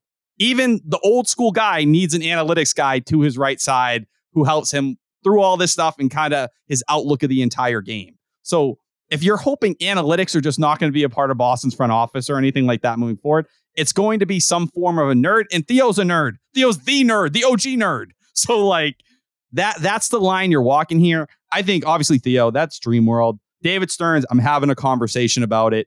But I don't believe he's going anywhere but New York. I 100% believe he's going there. And I think they're aligning all their ducks in a row for that to happen. And I think that's where he's from. Like, how many boxes can you fucking check off? When I was your age, Tyler, talk to me. Even before that, actually, I was probably 10 years, close to 10 years younger than you. So like 20 15 years ago. Yeah. On my Facebook profile, it had an option for religious views. And you know what my religious views were back then, Tyler? What? It said Theo Epstein. How could anyone blame you? I mean, this is coming from one of the biggest, if not the biggest, Nomar fan to ever do it. That man traded my favorite player. I cried. I remember screaming like, this is worse than Babe Ruth. Like, that was an actual thing that I said on July 31st, 2004. I said, this is worse than when the Red Sox traded Babe Ruth. And that was wrong. Theo Epstein, I'll say it right now. He was smarter than me when I was 15. Really? Yes. Hot take. I'm coming clean on it right now. He knew what he was doing and I didn't. Because I interviewed Dan Duquette in 2009. I could probably go find those interviews. Those would be fucking wild to listen to right now. Wild. I want to say I have some clips from that interview. I'll find them. I'll play them on the next Name Redacted episode. But I interviewed Dan Duquette in 2009, and I said, Dan, if you were the Red Sox general manager in 2004, tell me right now, would you have traded Nomar Garciaparra? And he said no. No, I would not have done that. So for as much credit as he does deserve for that 2004 World Series title, he does. A lot of his guys were on that team. Johnny Damon, Manny Ramirez, Pedro Martinez, some of the big ones. The engine. Jason Varitek, Derek Lowe, all Dan Duquette guys. He doesn't get enough credit for building 2004, but 2004 doesn't happen if he stays in the driver's seat, because he is on the record as saying he would not have traded Nomar Garciaparra. So I guess, Jared, I want to ask you, because I think a lot of people who listen to this podcast who are in my age range or even younger, like when Theo left after 2011 and all this stuff plays out here, you know, I was 13. So like I didn't have the grasp of everything going on. I remember the blog. What was your outlook when Theo departed and all this played out? I wanted to kill myself. Dude, that's when I tried to go into the Marines. I was like, I would rather be in Afghanistan than be here in this situation. So when you're sitting here listening to this fucking podcast and I'm depressed and sad because the Red Sox aren't doing well, just know that you're talking to the same motherfucker who tried to enlist in the Marines and go to the fucking desert because the Red Sox were bad. Like, that's who you're talking to. I understand my career is at a different place now than it was back then. I was living in my mom's basement. I didn't have a college degree yet. No one ever was like, hey, let's give this guy a job full time. Section 10 didn't exist yet. We didn't do the duck boats yet with Coley. None of that stuff had happened yet. But you're still talking to the same brain. That brain is still in my fucking skull right now, where I was like, I was in Baltimore. I remember I'm a Pink Floyd fan. My favorite song is Comfortably Numb. The title of the blog after they were eliminated in 2011 was Uncomfortably Numb, because that's how I fucking felt. I was in Baltimore when the collapse happened, and I had fucking Orioles fans all in my face. And this is before anyone knew who I was. It was just like strictly, he's wearing a Red Sox jersey. Like, let's get this motherfucker. And I walked, like, I don't know why we didn't get a cab. We walked back to the hotel. I had to walk the streets of Baltimore with my head down. Didn't lift my head up until I got into my hotel room and wrote that blog, Uncomfortably Numb. That was the title of the blog. It was the last night of Tim Wakefield. It was the last night of Jason Varitek. It was the last night of Jonathan Papelbon. It was the last night of Terry Francona. And it was the last night of Theo Epstein. It was the ultimate end of an era moment. And I was at the epicenter of it. And then they followed that up with a last place season under a manager that everyone hated, that the Boston media tried to make our most lovable players hateable. They came for Pedroia, my new favorite player post Nomar, Dustin Pedroia. They tried to make him out to be like he was the enemy number one. Kevin Youkilis got fucking traded because he couldn't get along with Bobby Valentine. It was a nightmare. I tried to enlist in the Marines to get away from the situation. That's the motherfucker that you tune into every single series conclusion. So when I say, oh man, I'm upset about this is not wishy-washy fucking, it's not a game. It's not an act. This is not some sort of character that I'm playing. That's how much I care about this fucking team. To go back to the point of the start of the show. So it was very hopeless, Tyler, to go back to that night. It was about as hopeless of a feeling as you're going to get you lose your captain, your manager, Tim Wakefield, a pillar in the community. You lose your closer, who was fun and bubbly and had this personality. And then you lose Theo Epstein, the architect of 2 World Series titles, when you thought at the time that you were going to fucking die without seeing one. Think about how hopeless of a position you're in when in just one Carl Crawford shitty ass attempt at catching what was his name? Fucking Felix Paye? No, Joey fucking what was his name? Joey fucking Robert Bernardino. Was it Bernardino? Yep. Andino. Robert Andino, a little dinky bloop into left, and Carl Crawford can't catch it. Like, all in one little bloop, it's all over. All of it. I will say that Carl Crawford attempt was one of the most pathetic attempts Terrible. I've ever seen in my entire life. It's like, and you can relate to this, Tyler. This probably it doesn't even like fit with you because it would be an exciting moment for you. But most normal people out there, it's like your dog's sick and you got to take him to the vet and then you put him on the table and they're like, all right, we'll take care of old Scruffy here. Bang! And then they blow his fucking face off with a shotgun. That's what that felt like. It's like, whoa! Like your whole world just changes. Everything that you thought was going to bring you happiness, in an instant, it's all gone and it's not coming back unless Theo comes back this winter. I don't know. I have questions. Yep.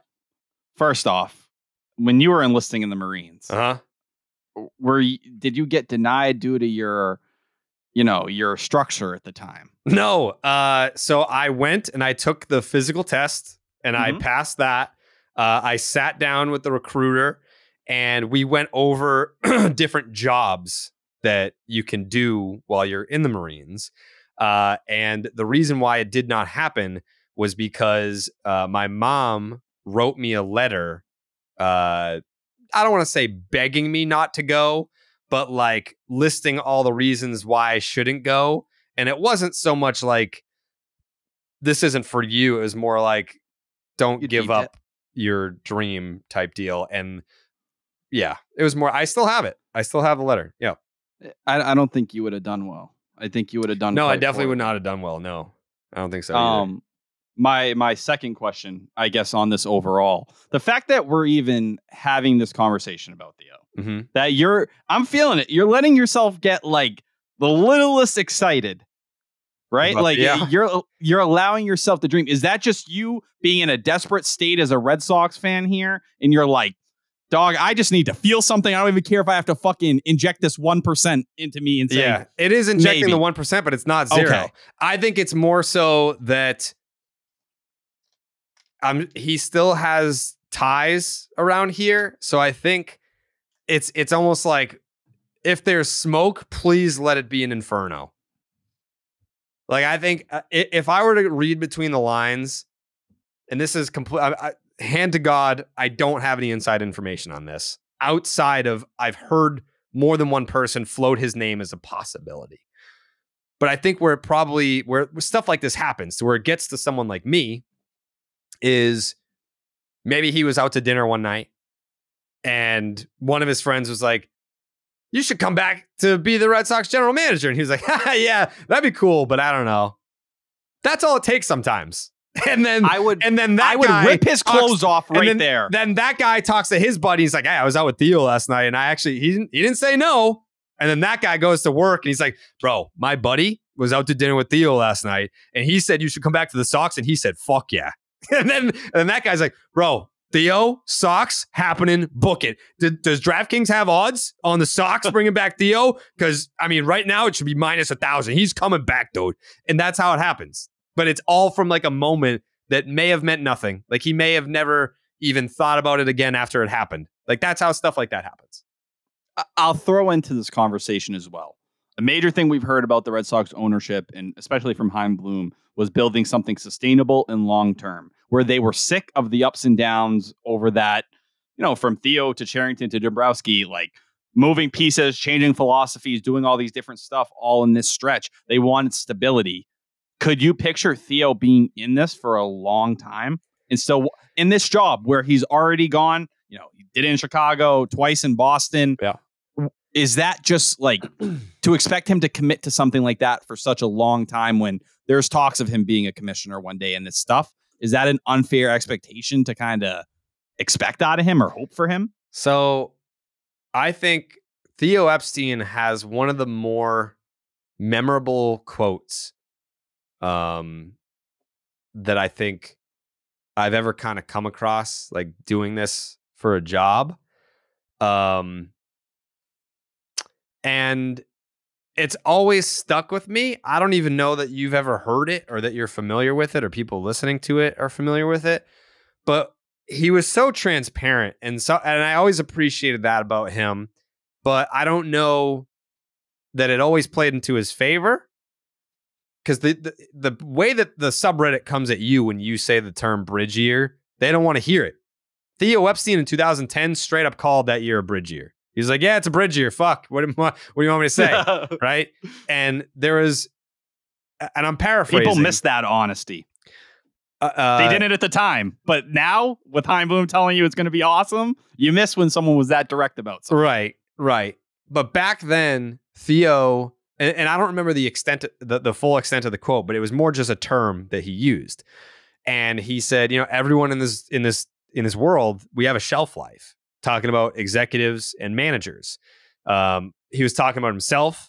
He was talking about Terry Francona. He was probably talking about both of them at the same time, knowing like, hey, we've had a fucking great run, but we've all got a shelf life, and that's always stuck with me, even with like someone like Alex Cora, who I have so much love and respect for beyond just being a baseball manager, like as a person. And I have to keep in mind to like keep my feelings in check with AC, because it's like everyone's got a shelf life. Like he's not going to be here forever. He may transition. Like, we keep talking about like who's going to be the next general manager. I don't think that Alex Cora is going to be the next general manager, but I think that someday he might want to do something like that. There's going to be a build up to that where he's probably going to have to work in, sure, behind someone, or maybe Sam maybe Foltz not, or something like that. Yeah, maybe something like that. But Theo Epstein was very forward facing about like, hey, I know I have a shelf life here. Like you guys think that I walk on water because of 2004, and then we followed it up with another one in 2007. And this is all great, but I know I'm not here forever. Like I'm going to eventually have to move on. And he almost did in, what was it, 2006? Yeah. It was the winter 05 going into 06 where he was like, fuck this, I'm out of here. That was like a year and change after 2004. So on October 31st, 2005, Epstein resigned, rejecting a 3-year, $1.5 million per year contract for personal reasons. He told the Globe, "This is a job you have to give your whole heart and soul to. In the end, after a long period of reflection about myself and the program, I decided I could no longer put my whole heart and soul into it." And that's because of Larry Lucchino. Like he didn't want to.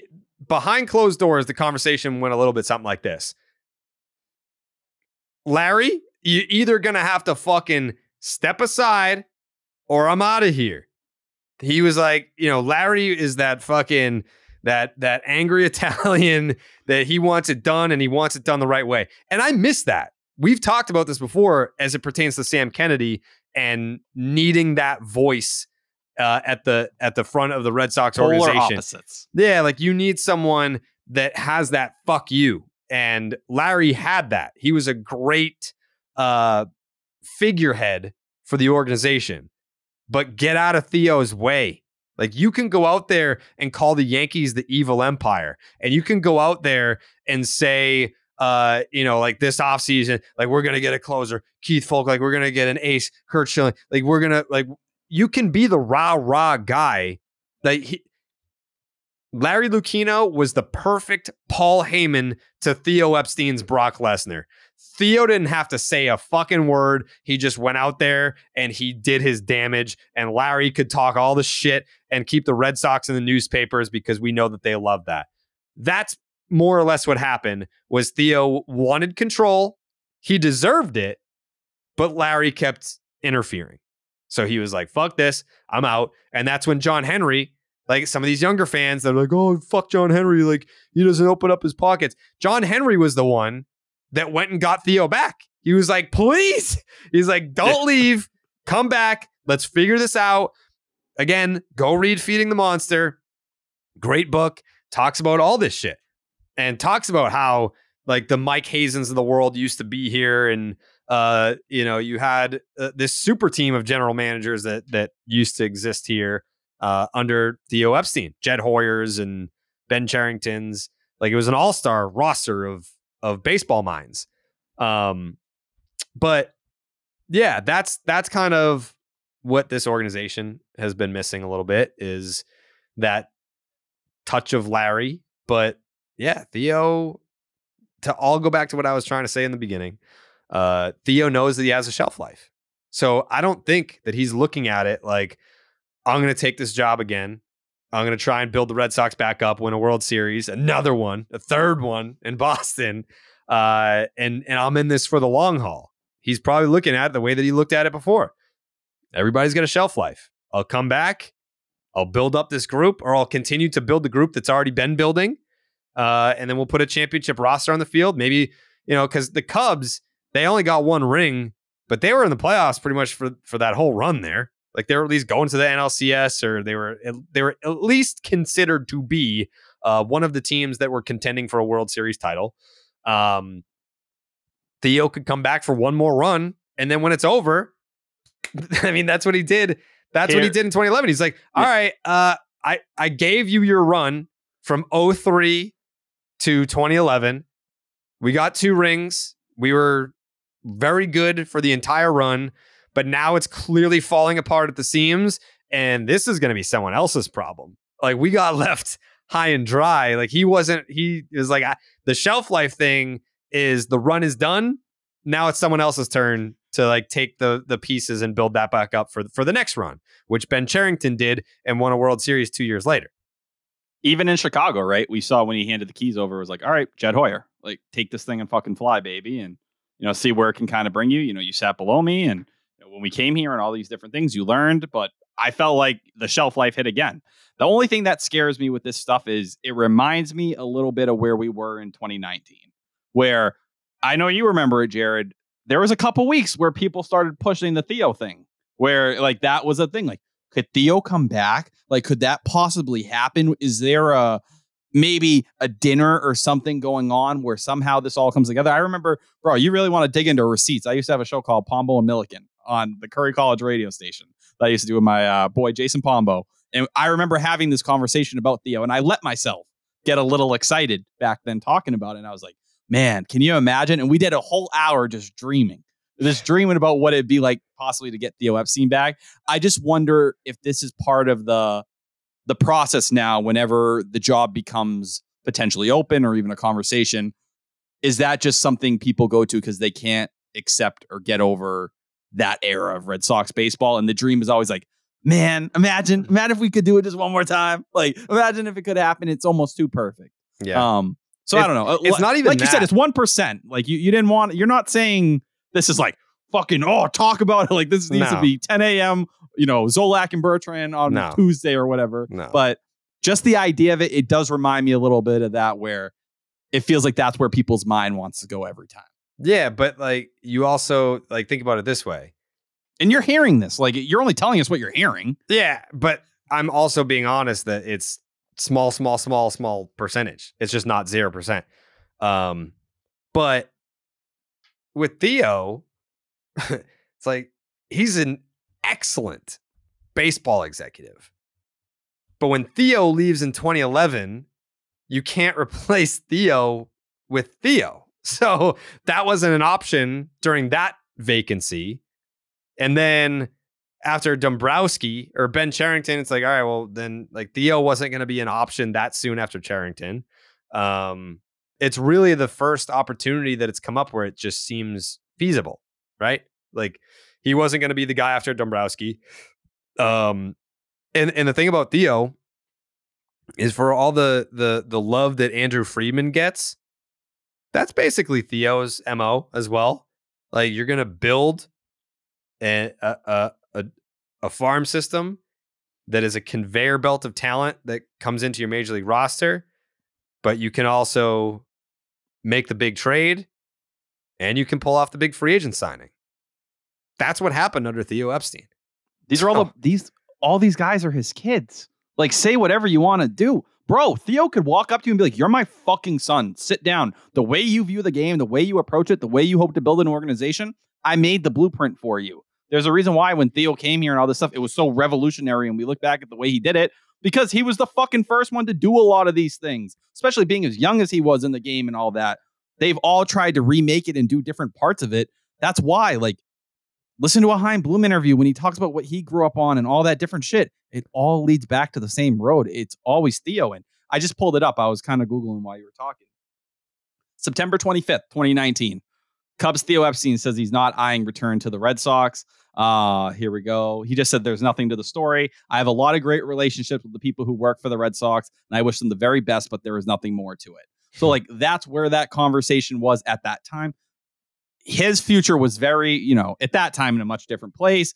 where he was with Chicago and all that stuff. So I'm not going to act like they're parallel or anything like that. But it is interesting to hear this come back to the top again now that, potentially from what people are hearing, maybe Bloom isn't as safe as everybody thought he was. Yeah. And the thing about Theo too is it's very rare to see a general manager who visibly has a great relationship with his manager and also the players, because it's your job to be the bad guy. You're the guy that's trading guys. You're the guy that's designating players for assignment, releasing guys, telling guys you're not good enough to be on this roster. Smell you later. Like, you have to be the bad guy a lot more than you get to be the good guy. So it speaks volumes. It obviously helps when you win, which that's all he's really done in his career. But it speaks volumes to the man that he is, that he's able to maintain and build these relationships with, like, in dynamics where you don't normally see such positivity. Like, you don't normally see a general manager have such great relationships with his players or the manager of the team. There's always butting heads somewhere. There's always fuck that guy, like whatever. Not with Theo. And that's the parallel to Chaim Bloom and what some of the biggest questions with him are. That what's the relationship with AC? The clubhouse doesn't seem to always feel good. That's the linkage you can kind of make there and say, well, this was a guy who succeeded in that department. It's fair to question whether that's one of Chaim's biggest weaknesses or if it's just something he's never going to figure out. So I can't speak to that. I don't talk to either one of them about each other. Like, I don't go there, so I don't even have a gauge on it. But from talking to other people, it seems like it's ping-ponging around. Like, 1 second you think the relationship is good, they're on the same page. The next second it's like, oh, they're not on the same page. It's almost like there needs to be a website that you refresh every single day. Like, are they on the same page.com? And the results would probably change every single day. Like, I don't know. You're giving me like Ronnie and Sam vibes from Jersey Shore. Yeah. Like, I can't speak to their relationship. I don't know if it's rock solid. I don't know if they have a good working relationship. I don't know what the respect level is there. I don't know. But I do know that it appears to be up, and from talking to other people, like, it appears to, like, one day it's good, one day it's not, one day it's good, one day it's not. Let me frame it in this way. Do you think Chaim Bloom and Alex Cora, and this is the conversation we had on the baseball hour on Friday, do you think they work together? Like, their outlooks on ball? Because the way I kind of framed it was, I think Bloom can maybe be too analytical at times, maybe lacking a bit of a feel for the old schoolness, some of the clubhouse stuff, some of just what it means, the intangibles on field, where, David Ortiz was talking about this recently in a interview he did for the Globe, where there's certain things just like numbers aren't going to reveal to you. It's somewhere in the middle between analytics and, just baseball being baseball. Do you think that Cora almost can feed some of maybe the weaknesses or things that Chaim Bloom doesn't have? Or is it they need to be exactly aligned on their way of thinking? Like, can they even themselves out? Because Cora has a little bit more of that old school, but with an understanding of analytics. So I think the thing about Chaim is I think that he values Alex's opinion and his gauge, like the feel thing. Like, the fact that Alex Cora is allowed to manage this team with feel versus being handed a sheet that said the computer said this, so that's how you manage the game. I think Chaim respects Alex's feel for the game so that it's a two-way street. Like, you're allowed to manage with feel, but Alex's feel for his own players is then sent back up the other way to Chaim, where I feel like that input is valued. Does that make sense? So, yeah, you're telling me you think Chaim does take what he says into account. Like, it's part of the conversation. Now, how much but I don't is know, probably the I don't know back and forth. that Cora is as receptive to upstairs telling him how to do his job. That's a very fascinating way to put it. Yeah. So it's like, the front office or Chaim is like, I value your input, Alex, on your players. I value your input on players throughout the league. Like because I think we can all sit here and say that Alex probably had some input on Kenley Jansen and Chris Martin being on this team. Like that was like, hey, Easily. like we need veteran guys in the back end of the bullpen, and that is message received, and here you go. So I think that it's being received that way. But for example, like let's say the front office wants, like now that the Red Sox are out of it, maybe it's like, all right, well, we want this guy in the lineup. Like we want to see this guy. Ceddanne, Rafaela, Wilyer, Abreu, who have right. Not, I have the numbers in front of me. Yeah, that's a like, conversation we need to have today as well. Yeah, something like that. Like maybe it's not like now you're in those, I don't want to say muddied waters, but you're definitely in a territory where it's not like if the Red Sox were in it, I feel pretty confident in saying that the front office is like, Alex Cora, this is your team. Manage like we built the roster. You helped build the roster a little bit, but we're trying to win a World Series. We're trying to get in the playoffs. Like you manage this team how you see fit. It's your lineup card, etc. But now you are in the let's see what we got for next year phase. And there might be some differing of opinions on who wants to be seen and how often they're going to be seen, what pitchers they're going to be seen against, how often, things like that. And that's where you go back to a little bit of last year at the trade deadline when you have guys like Bogart speaking out, or those Alex Cora's words just through the voice of his players, the guys who can say those kind of things and what it may be. When they're like, oh, well, we don't understand what the fuck's going on here. The front office has their plan. They knew how they wanted to go about this thing. We don't get it, or we're not very understanding. And we talk about it like, I think that's one of the weirdest things going on with the Red Sox right now. And, we talk about Ceddanne, Rafaela, a guy who has things he clearly still needs to work on, including chase rate and these things. He started one game since he came up. One game. And he's appeared in 6. Like he appeared in all 3 of these Royals games. He got 2 plate appearances on Friday, 1 on Saturday, 0 on Sunday. He's 3 for 8 at the plate. I don't care what you tell me or whatever way you frame it. That doesn't make any sense. There's no reason for him to be sitting on the bench. Either he should be down in AAA playing every day and continuing to grow, because you were saying it, Brian Abraham was saying it in the Globe a week ago. We still think he has stuff he needs to work on, clearly. Did I tell you that Brian Abraham loves you? I did. That still is the best compliment I've ever got in my entire life. Yeah. Shout out Brian Abraham. He's a Milliken militia guy. Fuck yeah. Thank you, Brian, if you're listening. But that's what was being said in the Globe. Well, now you have this guy sitting on your bench, and it's awesome that he goes and plays the outfield for a couple innings at the end of the game.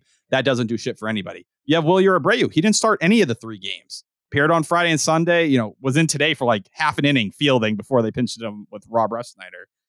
That doesn't, those are guys where you had this little bit of they're playing Verdugo and Duvall every day and Yoshida's playing. How do you make this all work here? Now you're 5.5 games back. It feels like mixed messaging, in my opinion, where they're just in between. They don't really know what to do. And if that's the fucking case, I can understand Wilyer Abreu being up here and you picking your spots. 2 outfielders, and say what you will. I know Ceddanne Rafaela can spot here, shortstop here and there. At the same time, Trevor Story is playing almost every single day. Justifying Rafaela once a week at shortstop still isn't enough, in my opinion. It just doesn't pass a sniff test. That's weird. If Rafaela 3 days a week would be a problem to me. If you're telling me he gets 1 shortstop start a week and he makes 2 starts in the outfield, I'd be like, no, he needs to play every fucking day. Wilyer Abreu, a little differently. If it's a couple starts a week, whatever, that's fine. I can understand that. Rafaela, too high of a commodity, and you're hurting his stock if he's just sitting on the bench like that. The best Thursday of the year is coming up, and it's all about NFL opening night. Football is back, and DraftKings Sportsbook, an official sports betting partner of the NFL, is hooking up new customers with can't-miss offers to celebrate. Place your first $5 NFL bet and score $200 in bonus bets instantly. DraftKings is hooking everyone up with the game day greatness. All customers can take advantage of 2 new offers every single game. This September, check the app to see what you get. Don't wait till kickoff to get in on the hype. Download the DraftKings Sportsbook app right now. Use the promo code Jared, Jared. New customers get $200 in bonus bets instantly when you bet just $5. That's promo code Jared, only on the DraftKings Sportsbook.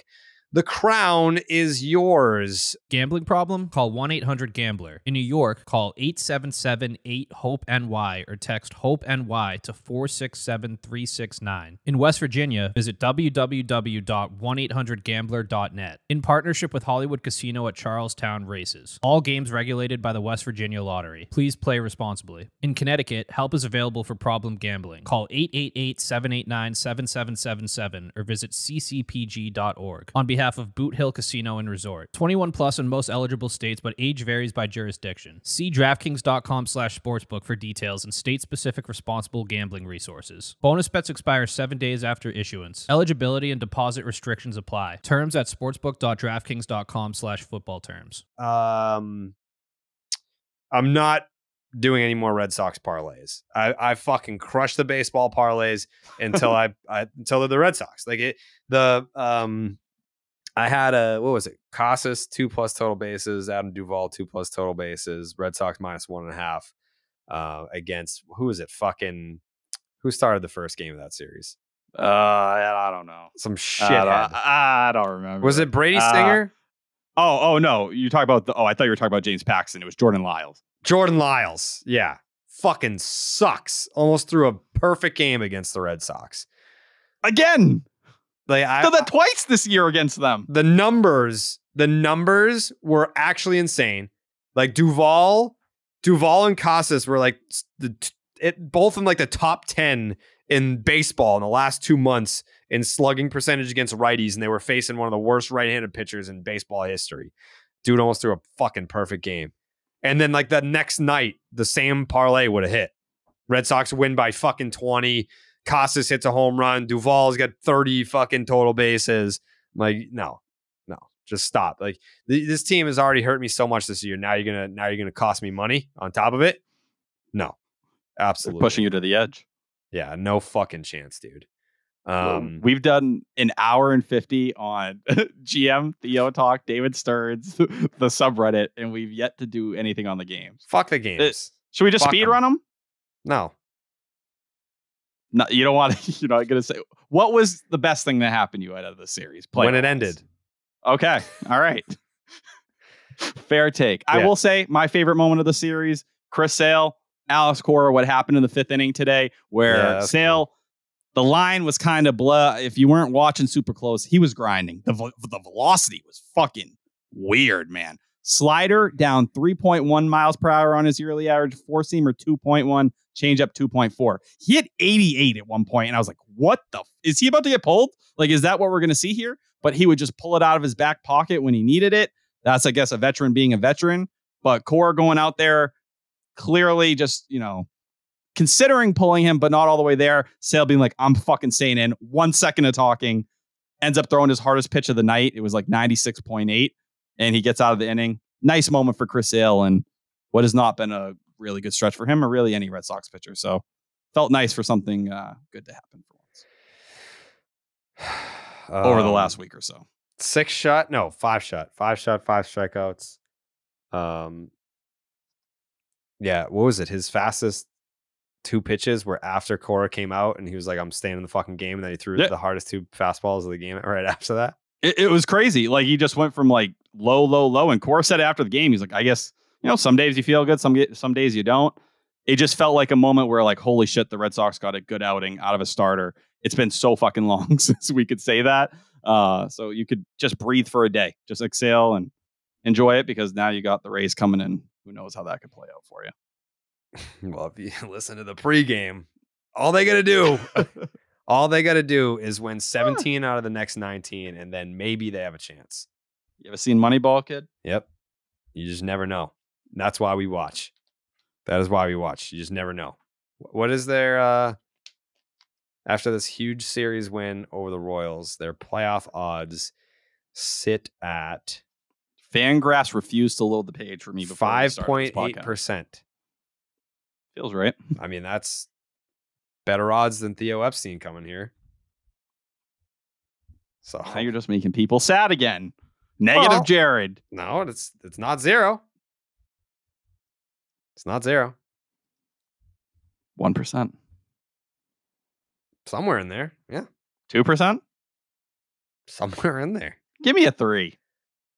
No, I can't do that. 3% is like what if I told you cooking. you had a 3% chance of winning the Mega Millions and it was like a $750 million jackpot? Like, you'd probably feel pretty jacked up about your chances. If I said you had a 3% chance to win, I'd be making the calls, the boat money, everything. We'd be getting really fucking. You wouldn't need boat crash money anymore. Well, no, but I would be trying to elevate my entire business at that point. I'd be trying to get boat crash money out of everybody. Million, like you would obviously, you would take the one lump sum. Like, you wouldn't do the payments. Oh no, come on! I'm not financially smart. Yeah. Well, no, the one lump sum is actually the better option. That's smarter. Mm-hmm. Like all the financial experts tell you to take the lump sum if you win the lottery. You know what I hate? What? When jobs do that pool where everyone does it. Yeah. If I won the fucking lottery, I don't want to be counting that shit up and splitting it with everyone, like doing that dumb shit. If I won the lottery, no one would ever hear from me again.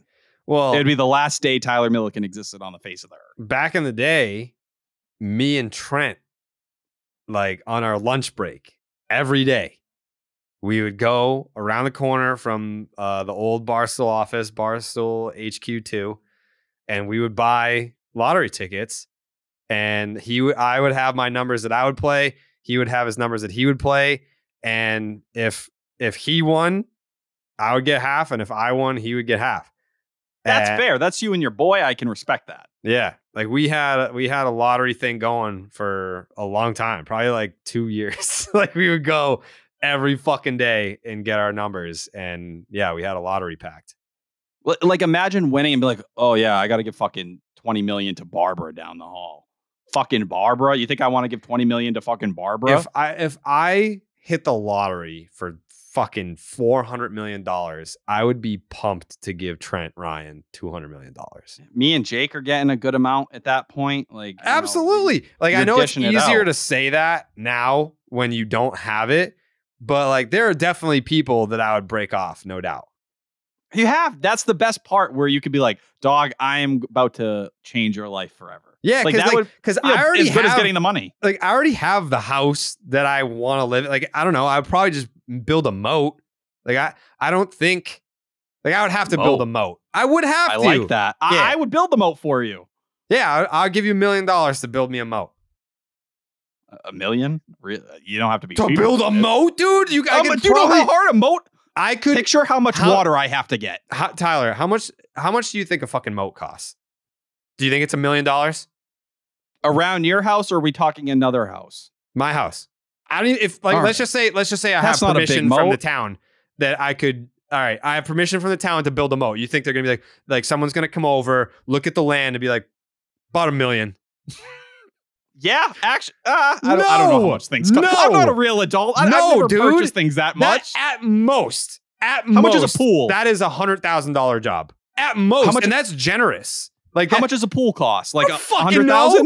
No, $100,000 for a pool to build me a moat at my house with permission from the town. Probably it could be like 50 grand. Huh? You're digging a fucking hole. I'm not. Once you get to a certain level of money, I really don't know what things are worth. That rough estimate between $50,000 to $75,000, and I was gonna give you $1 million. You're like, that's it, dude. What job do you have the fucking skills to possess that you could get paid a fucking $1 million to do it? You just gotta dig a hole around my house. Well, I'm gonna have to, get employees and other people who are gonna help. Oh, now you need a whole team to do it. Well, you want me to build the moat by myself? It's $1 million, Tyler. I have one shovel. Did I say that it was time sensitive? You could be out there all fucking year. I don't give a fuck. Just build me a moat. I'm basically like I'm working for you at that point. Yes, I'm one of your little minions. It's called an employee. You're getting paid $1 million to dig a hole. Go get a bucket and get the fuck out there. I am great at a beach if you give me like the, what do you call it? The bucket, string basket, what is it? It's a bucket. I don't know what it's called. Whatever the cylinder, or the whatever you want to call it, bro. Are you talking about a bucket? Like it's a bucket. There's a word for the beach ones. Like it's not just a bucket. Like, Jake, a bucket's just something you piss in. Jake, are we talking about a bucket? I think he's describing a bucket. He's like, you know, the cylinder with the string thing that you hold it with? It's a bucket, dude. Let me see. Beach digging instrument. Let me see what I can come up with here. Oh my God. It's a bucket. Yeah, I'm seeing some people use that term. Maybe it is a bucket. Whatever. Fuck you. Yeah, some people, this little plastic cylinder that has a white string so you can hold it up. Some people are referring to it as a bucket. I don't know exactly what the word is. I've heard it referred to as a bucket in some beach circles. I'm new to this business. Not me personally, not a big bucket guy. But, you know, if you call it that, I'm going to kind of know what you're talking about. Yeah. I'm going to turn it into a lazy river because I'm a huge lazy river guy. You get me in a water park, you want to see me cook? When I was like 12 years old, I fell asleep in the lazy river one time. Oh, no way. You know how embarrassing that is? Why? And I woke woke that up. Embarrassing. It's the lazy river. No, but I was so sunburned that some nice, older gentleman firmly grasped my arm while I was floating and sleeping. He goes, "Young man, I think you need to get out of the sun for a while." Family didn't care. Family was going to let me fucking die. Old man over here firmly grasped me and, he got me back on track, made sure I was okay. Very bad burns. Blisters. Actually, speaking of 2012, that was the worst burn that I went to, was it Block Island? And I burned my foot so bad that it looked like it was harnessing the power of the sun. That's awful. Yeah. Have you ever had Hell's Itch? What's that? I feel like Okay. you're gonna look at me a little weird here. Yeah, talking probably. About this. I had a condition roughly 6 years ago. My first year at the condo we've been staying at for a while now. I went out to the beach. Yeah, thank you. It was bad. It was scary. But we were down there for roughly 5 days. This happened on the second day. I got the sunburn. I came home. Went to bed. I woke up at night on fire. My skin burning. I'm twitching, convulsing, screaming, "Mom, please help me, Mom, please. My skin is burning," crying. I'm not an emotional guy usually. Banging on the walls, and keep in mind, we have neighbors. I'm like, "Mom, please, please, Mom, please. Get what's that fluid from the plant that you put on sunburns? Aloe? Whatever. Aloe. Put it on." It didn't stop. It would just happen every hour or two where my skin would start burning. Look up Hell's Itch right now. It's a real thing. It's not a real medical condition, but it's on Reddit. People know what I went through. It's on Reddit. I read a whole set of this. It's a big Reddit credibility episode. We were really putting the power of Reddit on full display today. All right, this is different. This is medical. Here it is. Hell's Itch is this deep, painful, almost throbbing itch that happens 1 to 3 days after a sunburn, often on the upper back and shoulders. I was legit smashing my body back and forth as hard as I could against the bedstand in the middle of the night, praying for relief. So if you have Hell's Itch or you ever been through something, please reach out to me. There's people who understand, who get it. It was dark. It was bad, but thank you for hearing me out.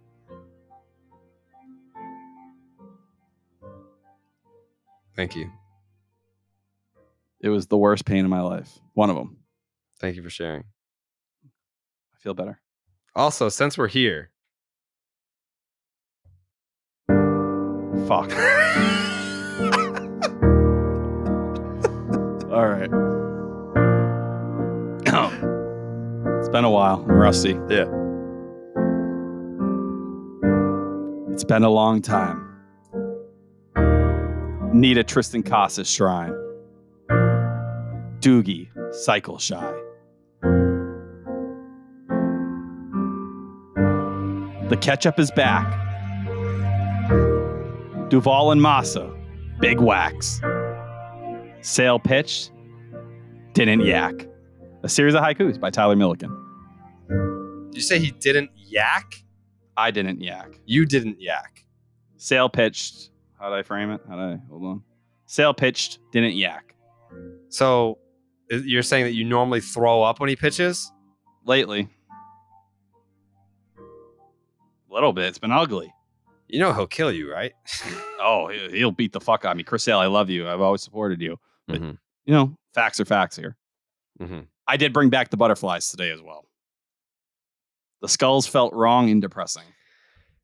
Yeah, I went to full lowercase gold bottles tweets. I hate it. I even thought about retiring gold bottles altogether. Don't stop it. It's a round number. This is the 10th season of the gold bottles tweet. And you can't cancel it on a year like this. 2020 it was years born, where it was it was deserved. born on a year like this. That's what I'm saying. But this is an 85, 86 wins. It could be so much worse. I think it's more just like, I don't know. I don't know. It's been 10 years. It's been 10 years of gold bottles tweets. Now, What are you going to do if you don't gold bottle? I don't know. I just feel like I'm so, people copy me so much on Twitter now, or X. Like now everyone's got like a post game celebratory tweet, like the tweet and highlights. Now everyone does that. It's like, I miss the Vine days, Jared. Yeah. Yeah. It's like now I got to find like a new way. Like I like started a bunch of things and then everyone copied me. And now I got to find my new thing that everyone's going to copy me for that for. Yeah, not to down your semen here or anything like that, but like we talked about earlier with everyone looking at Theo as like, you know, Chaim, Andrew Friedman, all these guys. At the end of the day, people like me, all the other people in the community, you're our Theo. Say what you will, you're the social media Theo. Oh, wow. That is... that's where we all got it from. You can frame it. You need to be original. That's wrong. where people pop for a certain reason or whatever. You're doing something on your own that's special, but who gave us the blueprint?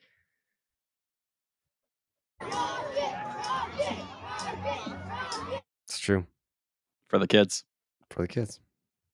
Yeah, I just feel like I got to do something new. And I know what that is too, by the way. Like I know I'm not doing it yet, but I think next year I may have to hire someone to help me with it. But I already know what I want to do. It's so put it this way, right? When people have been copying me for fucking a decade and a half. When I started Sock Space, it was a MySpace page that I was the first person to take a MySpace page and make it something and make it a sports fan page. It wasn't like a profile. You add your buddy on there. Back then, people had MySpace and it was who they were. They didn't always use their real name, but it was always like a person.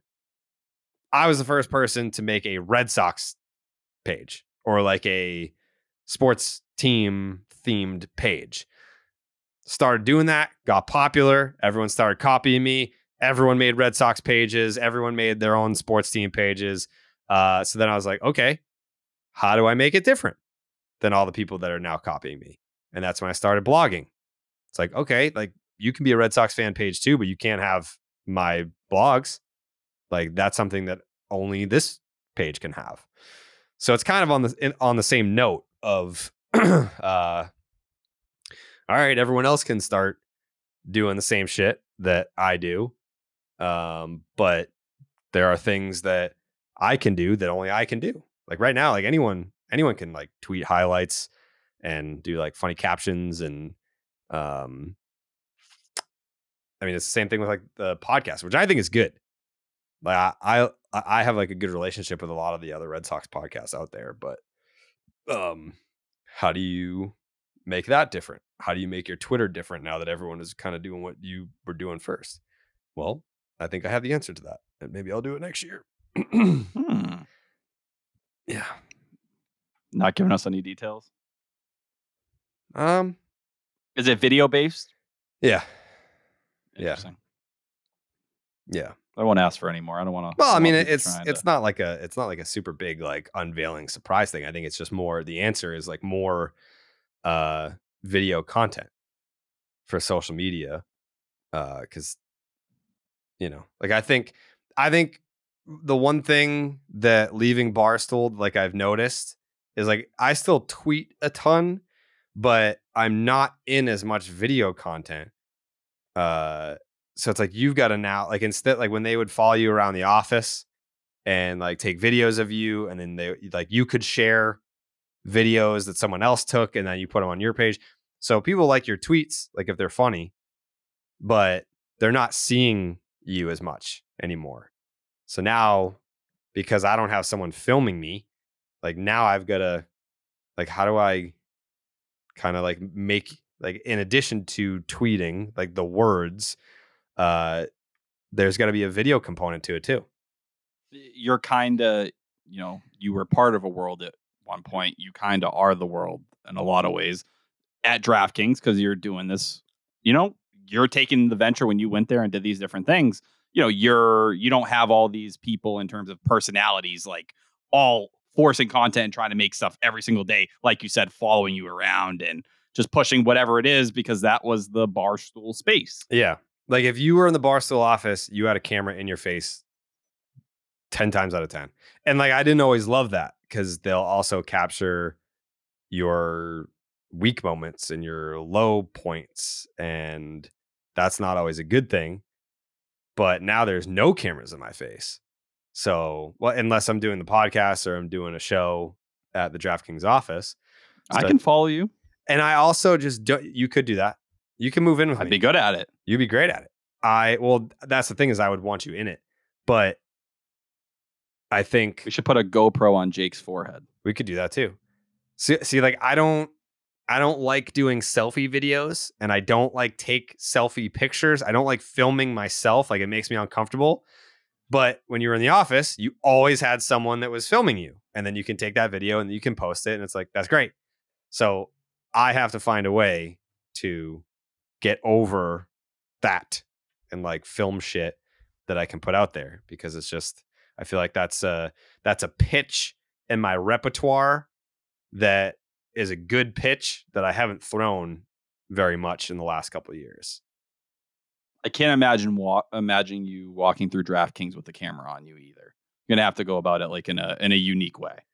And again, like it's all about, like, for something like that, like being filmed in the office, it's like you need like organic moments to happen. Like it can't be scripted. Like none of the stuff in the office was ever scripted. It was just like chaos. These guys are screaming at each other. Let's film it. And it was magic.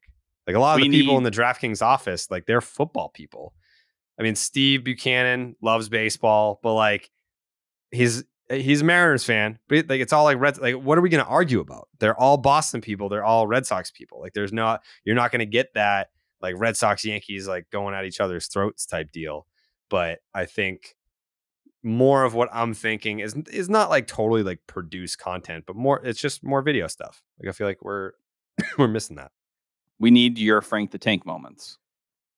Yeah, more like I want to watch you walk into the office and just be like, fuck, like nothing in my life. Like someone sets you off. I don't know who it is. Someone plays that role. And then we just watch you start screaming at everybody who's sitting around you or whatever it may be in your own way. And it's not even necessarily like office content. Like it's just more like maybe the streets of Boston. It's video blogs, which I guess like when you say a video blog, it's like, oh, so a vlog. A vlog is like, oh, like, get ready with me. Like, oh, this is my whole day. It like a vlog to me is you took 12 hours or 48 hours and then you chopped it up into 2 minutes. Like that to me is a vlog.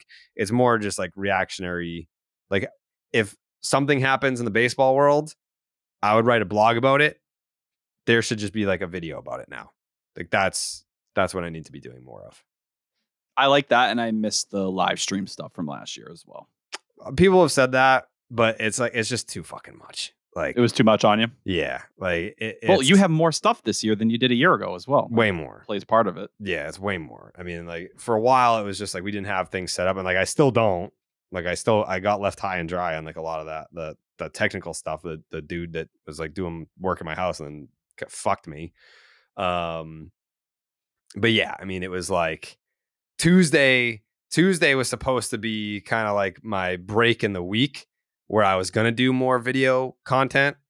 And then I ended up like that. Now that's my office day. And if the Red Sox are home, then I go from the office to Fenway to do interviews for Baseball is Dead or like the Tuesday like sweat that we do in the office. So it became like a free day to like a full day's work.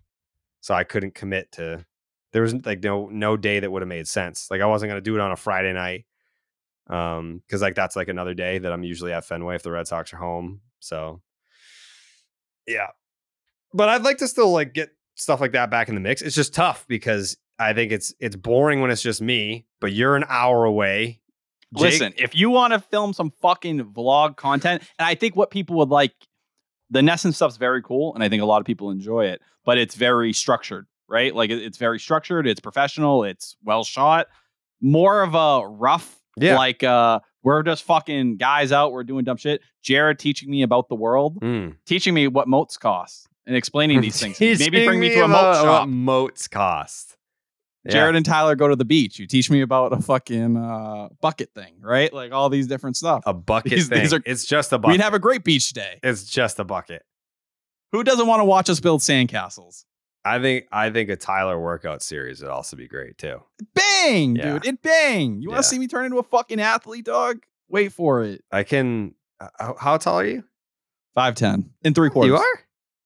Yeah, dude. I think I'm taller than you. You're not. You're just. You're 5'11"? Yes.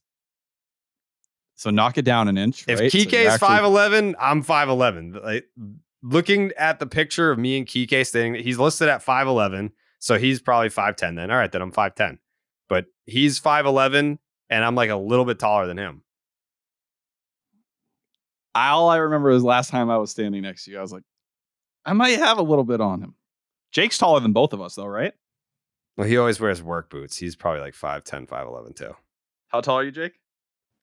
I'm like 5'10", yeah. Oh, great. So we're all the same height. Yeah. Medium height kings. Yeah. Average. We're average. That's all we should ever strive to be. Don't have to be great. Don't strive for greatness. The Boston Red Sox. Strive for average. We just want to be in the mix. If you're going to strive for greatness, that's called being Blue Moon. Because Blue Moon is the greatest beer that you could ever hope to drink. And I know, Jake, you probably had some Blue Moons over the weekend, right? I sure did, Jared. A whole bunch of them. Because that was the only way I was getting to sleep on Friday night after Paxton shit his pants on the mound. But playoffs are just around the corner, so it's time to help your team out by sticking to your lucky rituals, like the ritual of enjoying an ice-cold Blue Moon while the game is on. Blue Moon was born in a ballpark, first brewed at Coors Field in Denver, Colorado. Make it your one-of-a-kind baseball tradition whether you're at the park or watching from home. I watched from home this weekend, and like I was saying earlier, I had plenty of Blue Moons to keep me company. Speaking of Blue Moons, it occurred to me that the only time that Tyler and I have ever agreed about anything on this podcast happened the same night as the rare Super Blue Moon on Wednesday. According to NASA, who I assume is a pretty trustworthy source on the moon, the next time a blue supermoon is set to arrive is in 2037. So, if we're following that same pattern of Tyler and I only agreeing on nights where there's blue supermoons, you're going to have to wait another 14 years for that to happen again, and that honestly feels about right. With its refreshing flavor with Valencia orange peel for a subtle sweetness and hints of coriander, Blue Moon Belgian-style wheat ale is a one-of-a-kind beer that's made brighter. It's carefully crafted and full-flavored with refreshing notes and a smooth, creamy finish. Blue Moon was brewed by baseball to give you a dose of nostalgia and get you excited for the new season. Why strike out with the same old beer when you can get something one-of-a-kind? Its bold flavor, bright color, and iconic orange slice ritual guarantee a one-of-a-kind beer experience perfect for spring weather. Best served with its signature orange garnish to showcase its beautiful bright color, a beer this good only comes around once in a blue moon, but you can enjoy it all season long. Brighten up your baseball traditions with Blue Moon Belgian-style wheat ale. It's one-of-a-kind every time. Check out shop.bluemoonbrewingcompany.com for baseball merch, and visit get.bluemoonbeer.com/Jared to find Blue Moon delivery options. That's get.bluemoonbeer.com/Jared. Blue Moon, made brighter. Celebrate responsibly. Blue Moon Brewing Company, Golden, Colorado Ale. Thank you, Jake. Appreciate you. For the people that are probably curious, we do have ketchup. We got to do it. Like I was kind of confused I was like, do we do catch up? Do we not do catch up? Like, does it matter? Does it not matter? But like, do the games matter? No. But should guys that have a big series have catch up taken from them because of the team's performance? And catch up means even extra for the younger guys who are maybe making a point or proving something, like a Triston Casas down the stretch. Like, those things matter a fuck ton here. And there are things to still play for down the stretch here that will mean something for next year and beyond, and impact off-season moves and all that shit. Look at Adam Duvall. People talk about Adam Duvall now, and they're like, I need this guy on my team next year. Who was saying that 3 weeks ago? No. We love Adam Duvall. We didn't even talk about the Jarren Duran surgery. That bothered me the other day as well. What, that we didn't talk about it? We just were so caught up in other shit, but it just slipped through the news, which way bigger loss than a lot of people want to admit. But yeah, I don't know. When we first brought it up, we were like, I said I was kind of nervous the next episode because it felt like it went from, oh, this is nothing, we're not having anyone come down, to, all right, well, he's going on the IL. We'll bring up Wilyer Abreu. He's in a fucking walking boot that day. Before we know it, he's out for the season. Yeah. I hope for Jarren Duran. I expect him to be fully healthy for spring training and all that stuff.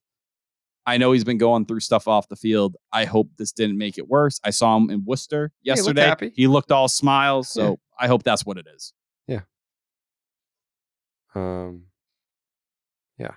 Well, where I landed on it was that if you are a player on a bad team, does that make you ineligible for the MVP award? No. It's an individual award. Clark's Ketchup Series MVP. I mean, the team has to win the series for you to be eligible for Clark's Ketchup Series MVP. Nowhere in the rules for Clark's Ketchup does it say that the team has to make the playoffs. So let's drizzle that ketchup. Whew. Been a long time.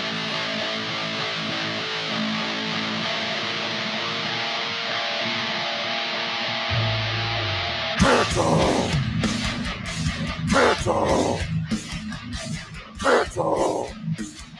Clark's Ketchup Series MVP.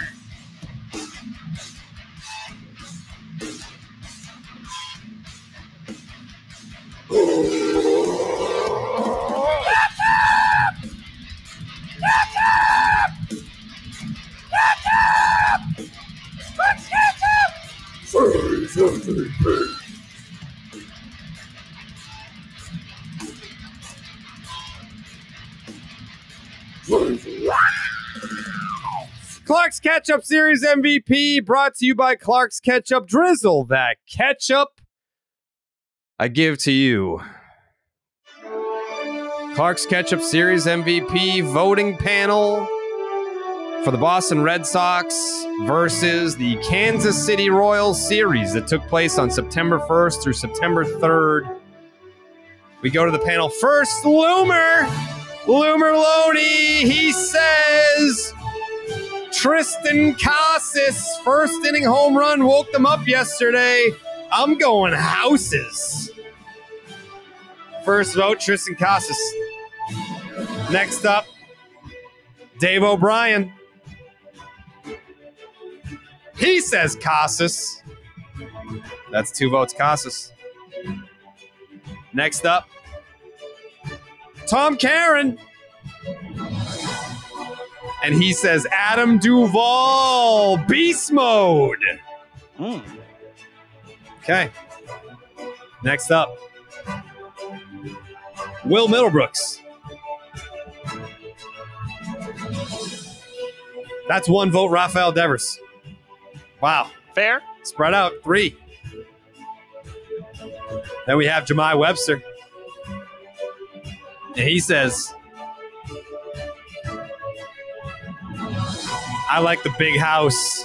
Triston Casas kept the season on life support last night. Big boy is holding things together. Next up, Kevin Youkilis.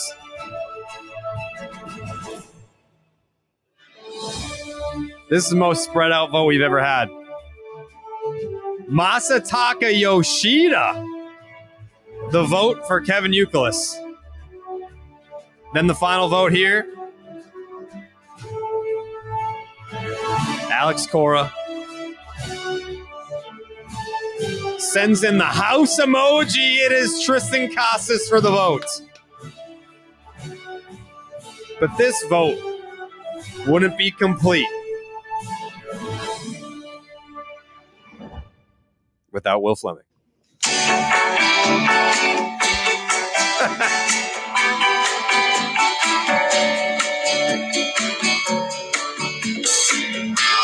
Living in KC. Fuck you.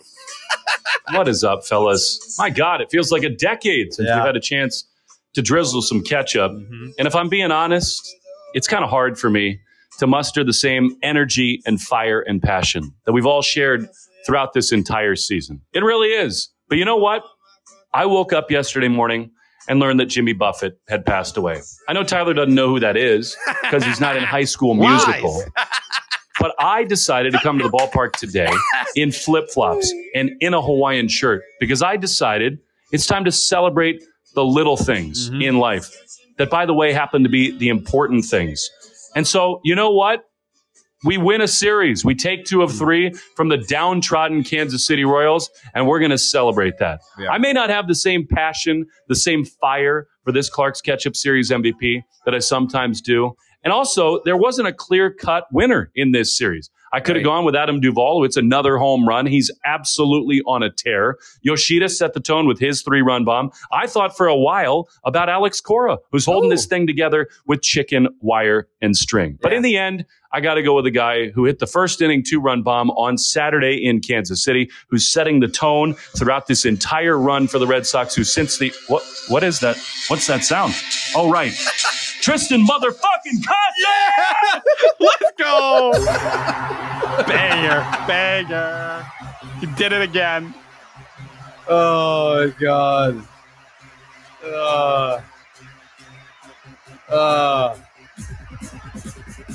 It's going to end up being Triston Casas. I'm going Triston Casas. Yeah, Tyler? I'm right there. I'm right there with you. Casas? I do think there was one name maybe Verdugo deserved a little packet thrown his way. Almost hit for the cycle. Did hit the only fucking runs in on Monday night? What's today? No, today's Sunday. On Friday, he hit the 2-run homer. The only 2 runs they scored. But yeah, it's Triston Casas. Right now, he's the most dangerous hitter in the lineup. That's the way it feels. And if we're being real, Alex Cora told you post-game yesterday. He's been one of the best hitters in all of baseball in the second half. You can't deny it. And he's improving defensively. Easy. Jake? Yeah, I got Triston Casas too. So then, what's the tally?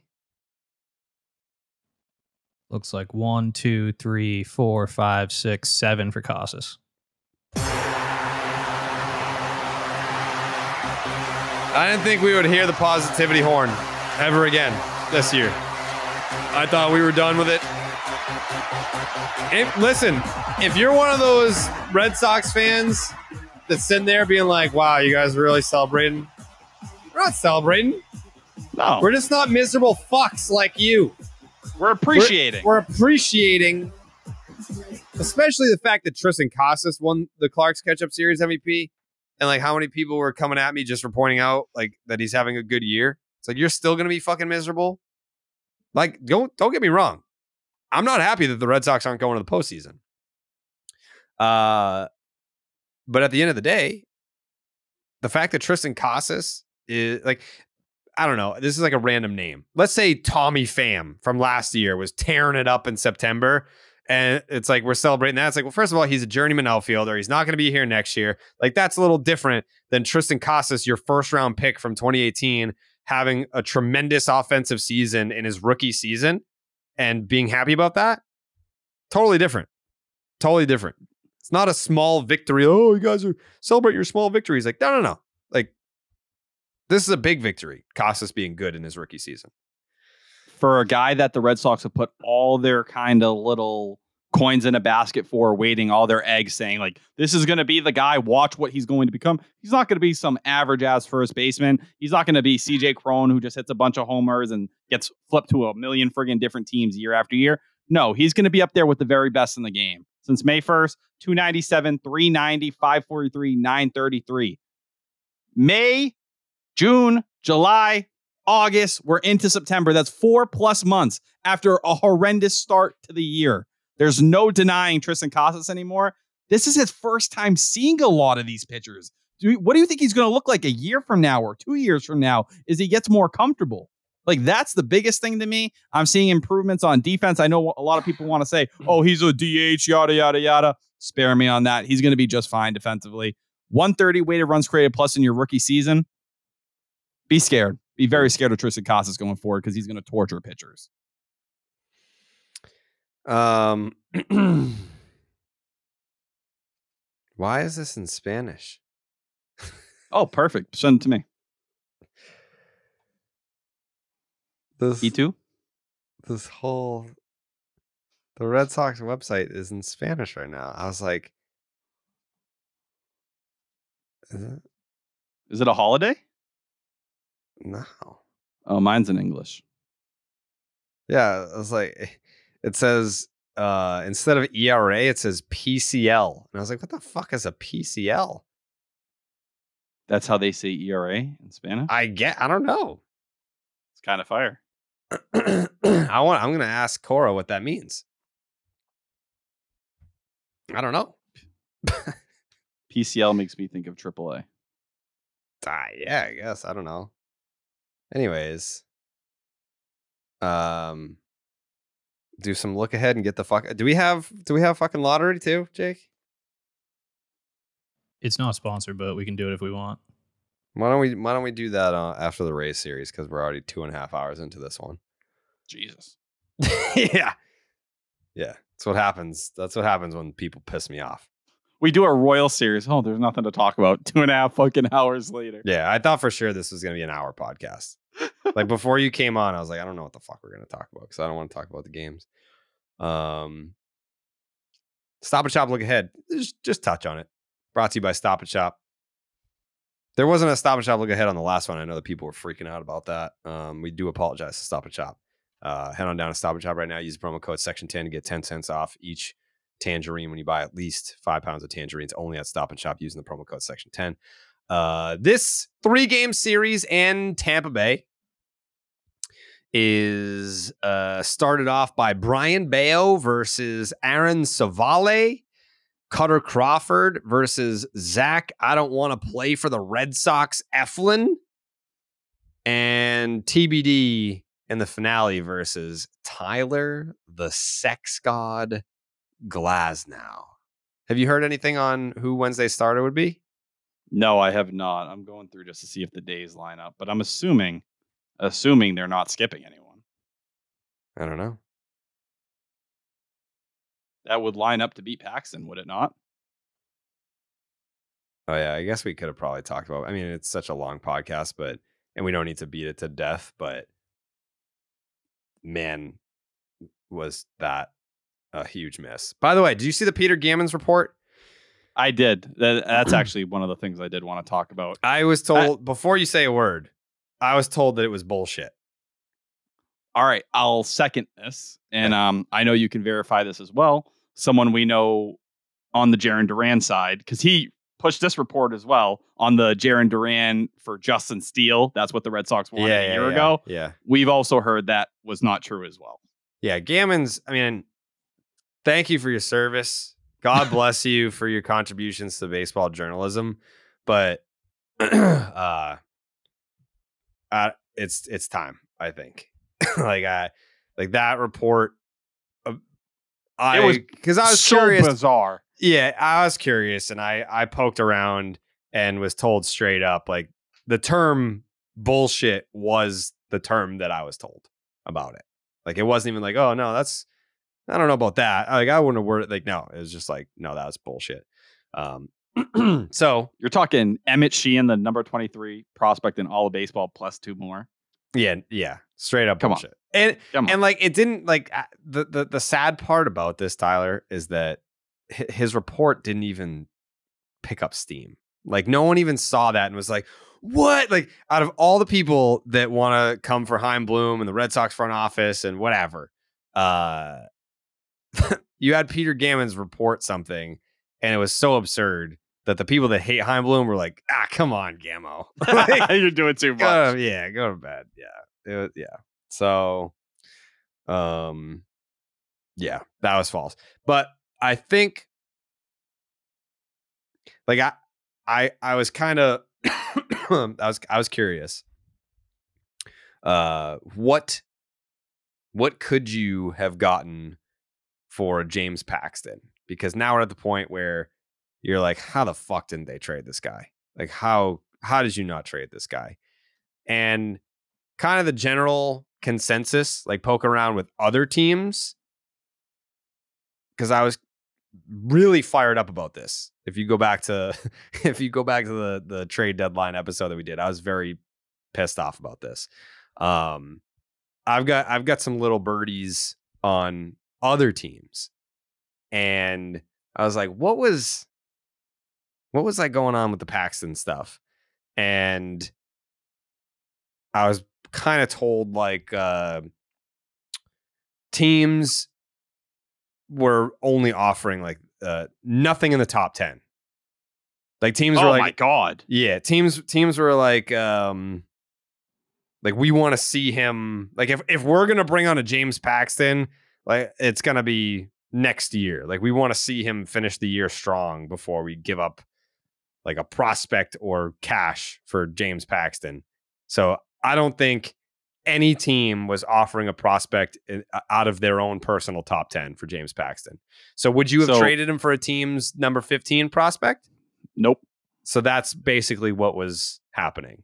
Yeah, I will say that is surprising because, like, I'm surprised too, especially after Eddie said no to the Dodgers. I thought for sure that a team would get desperate and pounce at the opportunity to bring in Paxton. But the general consensus from talking to teams that might have been in the mix, it was that no team was willing to part with one of their own top 10 prospects for Paxton. Then you throw in the same conversation as well. You had two starting pitchers remaining on the roster, one who has a legit pitch limit and one in Bayo they're already worried about as he stacks innings and they're trying to be careful about. So you would be trading James Paxton for, I don't know, call it a 10 to 15 prospect and who knows whose farm system. You know, maybe you want to say it's the Dodgers. It's a little bit better than most in terms of like what you could get out there, right? Or Baltimore. But yeah, Baltimore maybe falls into that. I would have traded Paxton within the division without even thinking about it. If Baltimore was like, we'll give you our number 12 prospect. Done. Yeah, and they went for Jack Flaherty, a guy who was having a rough season as is, and they're like, we're going to try to get this guy back on track. Yeah. But I think everyone looks at Edgar Quero as what the number 75 overall prospect. The Angels ended up flipping. Mm-hmm. Well, it's the fucking Angels. Look at their absolute albatross right now that everyone's laughing at. But that points to me even more reason as that I'm not going to beat them up for holding on to James Paxton. Obviously, I was on the other side of it than you were at the time. But yeah, if that's what people were looking for, it was definitely not worth it to flip him, in my opinion. Yeah. Yeah. Just had more value to your team, just in terms of keeping guys healthy and at least staying afloat. Hearing that, I'm less mad now. That's good. All right. Was this after you heard this with your tweet on Friday? Just absolutely obliterating me. It was the same. It was the same day as the Gammons report. Like once I started hearing about like Paxton trade stuff, it kind of like jogged my brain into like, let me fucking see what the deal was with that. Like, how do they not trade? Because it was I was screaming like a lunatic. Like, why didn't you trade Paxton? Like, that was probably the most angry and fired up I've been on the podcast like since we've been doing it together. Was why is he still here? Yeah, right up there. That's the answer. It's because you were going to get a team's number 15, 16 prospects for him. That just makes no sense for you at that point. And like you look at it, you know, the four-seamer, it was 94.1. It's over a mile per hour down now. The season died not too long after the trade deadline, but at the time of the trade deadline, you were still alive. So what type of message does that send where trading Paxton is saying like, hey, we're punting. And not only are we punting, but we got the number 16 prospect in, you know, insert competitive like team contending organization, whatever. And my big thing was when you hold on to Paxton, especially in that case, but I thought even a back top 100 guy, if you were able to get that, maybe there is a lot of value you could have got out of Paxton, hoping everything went right at the time and he stayed healthy to keep your team afloat, allow you to compete. But was getting that prospect going to change anything for what you could do that offseason? No. You have the chips to make a major move. You have the money to make a major move. That deal wasn't going to change your outlook moving forward in a major way, one way or the other, unlike the 2022 trade deadline, which had lasting effects because of your comp picks staying over the tax and getting pushed to the 4th round instead of getting picks after the 2nd round, which hurt when Nate and Xander left, keeping you away from QO guys and different stuff like that because of what you had to give up. And then what it meant for this year, where maybe the picture is a lot different if you were under the luxury tax and you can push more in 2023 and give this team a better shot than they had. Yeah, I'm looking at the text now. This is the exact wording. Yes, the Red Sox definitely could have moved him a couple of places, but for someone's 15th best prospect, that type of deal. Wow. Yeah. Well, that answers that. That's good to know. A lot of little nuggets in this podcast. Yep. Jared coming in with scoops. Listen, I don't think the Theo thing is a scoop. I think it's a pipe dream, but I need to start the narrative. I heard it. That's all you're saying. I need Theo to see how excited people would be if he came back, so that makes him want to come back more. Because right now, I don't hate that. It's probably just like, oh, I mean, it's a nice little thought, but But then if he sees people clamoring for the return, then he's, probably sitting down with the wife being like, babe, you think we should do this? This is kind of crazy. They really want me back over there. I'll tell you, for a long time. Be the change you wish to see in the world, Tyler. Be the change you wish to see in the world. Yes. All I'm saying is if Theo Epstein returned to the Red Sox, the Red Sox would be the number 1 team in this market again. Mm-hmm. It would be the start. The amount of excitement and craziness that would bring. Mm-hmm. The mid-ass Patriots that are just as mid as the Red Sox. Sweet dreams. Yeah, it would move the needle big time. It would move the needle big time. The Red Sox need to move that needle. What else do we have to do? Picks. We got to pick. Oh. The Red Sox are going to lose 2 out of 3 in this series. You know what? Oh.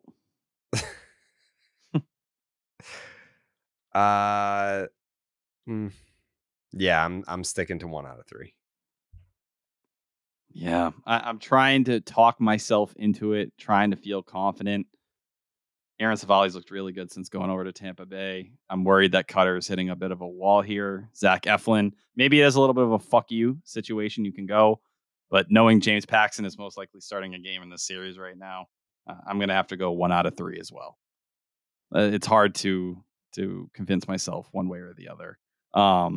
In the Rays, they did just take a pretty big hit in their bullpen. If you're looking for a positive, Jason Adam hurt. I think it was oblique or something like that. So who knows what's going to end up happening with him down the stretch. But that's a shot to their bullpen. Maybe the Red Sox can find a way to sneak one out that way. Jake? I'm going to go with a sweep for this one. For the Sox? For the Sox. Okay. Nice. So you're feeling good about them right now. Feeling great. Coming off a series win against the back-to-back American League champions. I saw Steve loved that joke of mine and decided to use that one. Jesus. He does that from time to time. He'll just use an old Section 10 bit that was like mine and be like, guys, right? 7 years You see later. people calling him out underneath the mentions? Or are they like, why are you doing this? Or did they just kind of laugh because it's nostalgic? I didn't even look. I just saw the tweet and I was like, yeah, that was a joke that I made like 4 years ago. Steve's not listening right now. 240 in? No, he's in Miami. He's partying. I don't know what he's doing in Miami, but he's partying it up right now in Miami. Oh, now he's just copying me. You went to Miami? I'm Miami Milliken for a reason. Oh, speaking of Steve, I might have an update based on, when was I there? Last Sunday, after we recorded the last episode. After we recorded the last episode of the podcast, I went to Kowloon with my sister and I saw Andy Wong there. And I said, Andy, I was like, was like me, Tyler, Jake. Where the fuck? Oh, we ran out of time, huh? So that's going to happen to me too, right? Any second now. Any second, I'm going to have to refresh. I'm Should I just do it now? Just do it. Just Yeah, do it. just do it. Jake, how much are you into High School Musical and you just don't want to admit it in front of Jared? I mean, I feel like I'm a normal amount of a fan, but nothing like Oh, Titanic. a fan? That's points. Welcome back, Jared. Hello. So I saw Andy and I was like, me, Tyler, Jake, Steve, Joey, we talked about doing a combined live show together. And the Red Sox are not going to make the playoffs. So that I feel like that ship has sailed. But Kowloon still has that big ass like video board where they do like the drive-in movie theater. And I was like, how would you feel if we did like a cross promo podcast evening where we just watched Titanic with our listeners? Wow. If we just had everyone come to the Kowloon and it was like a watch party. It was a Titanic watch party. And Andy was like, let's do it. So That bangs, dude. That's Mhm. crazy. So instead of like a live podcast, like who fucking cares at this point, we could do. And he was like, it might have to be like later in September, like October. I was like, these are baseball fans. Like we are used to being outside in September and October for the most part. If it's a little chilly, it's a little chilly. Like it was certainly very chilly on the night that the Titanic sank as well. Like trust me, no one's sitting here saying it's going to be a little too chilly to watch Titanic outside at Kowloon. So I want to nail down a date. I don't even know that Steve and Joey are going to want to do this because like the Titanic thing is not like, I don't think it's a bit with them, but No, we they did had talk about something- doing a combined podcast or like a combined live show, but whatever. I saw a clip on Twitter recently. They had some kind of Titanic bit in their last episode. Oh, I don't no know way? exactly what it was, but I don't know exactly what it was, but I saw it on Twitter. I know that for sure. Oh, okay. I didn't see that, but yeah, instead of like a live, I mean, we could always do like an hour I was about to And- say, yeah. because Titanic's 3 hours long. Like Andy was like, we have to figure it out because it has to be dark enough to put the movie on the screen, but we can't be going until midnight because the neighbors will complain. Do that they the bring movies- wings to the car? Huh? Like the wings, will they deliver them to the car? What car? It's a drive-in, isn't it? I'm sorry. Have you ever put been the to do- Kowloon no, before? Have you ever? No, I fucking haven't. been- But I saw a video, and now I actually realize how stupid I sound. It's outdoor, yeah. Just Jake, cut that out. I legit saw a video a week ago. I don't know why I was thinking about it that way. I mean, I'm just saying, Jake. Also, don't Jake know how was- we would have. we did a live show at Kowloon in 2021, sold out crowd. They had to add extra seating, sold those out too. Jake was there. Where were you, Tyler? at work. Jake, did you have a job at the time? Oh yeah, I was working. Yeah. And you were there at the show? I made time for it. Yeah. Did you have an awesome time? It was a blast. Yeah. It was one of the best times you probably ever had. All I'm saying is the at that time, 98.5 The Sports Hub, Tyler Milliken was young. He was trying to Mhm. really establish himself. They had my hands tied. So now you're established. So now you can take your foot off the gas, is what you're saying? No. I'm not okay. established. All right. But Okay. at that time, no one knew who Tyler Milliken was. I think if we do the Titanic watch along, that we should have a merch table with limited edition merch. Like there should be bullet merch. Like there should be what was the other one? Oh, the bullet tribute show concert That's t-shirt. the one. I need that one. I've heard Spare Me. People are into the Spare Me t-shirts. I know that's kind of an old one now. I mean, the bullet tribute concert poster that Corey did. Go. How and like a Clark's ketchup t-shirt. Come on. There's so Easy. many fucking opportunities to make merch.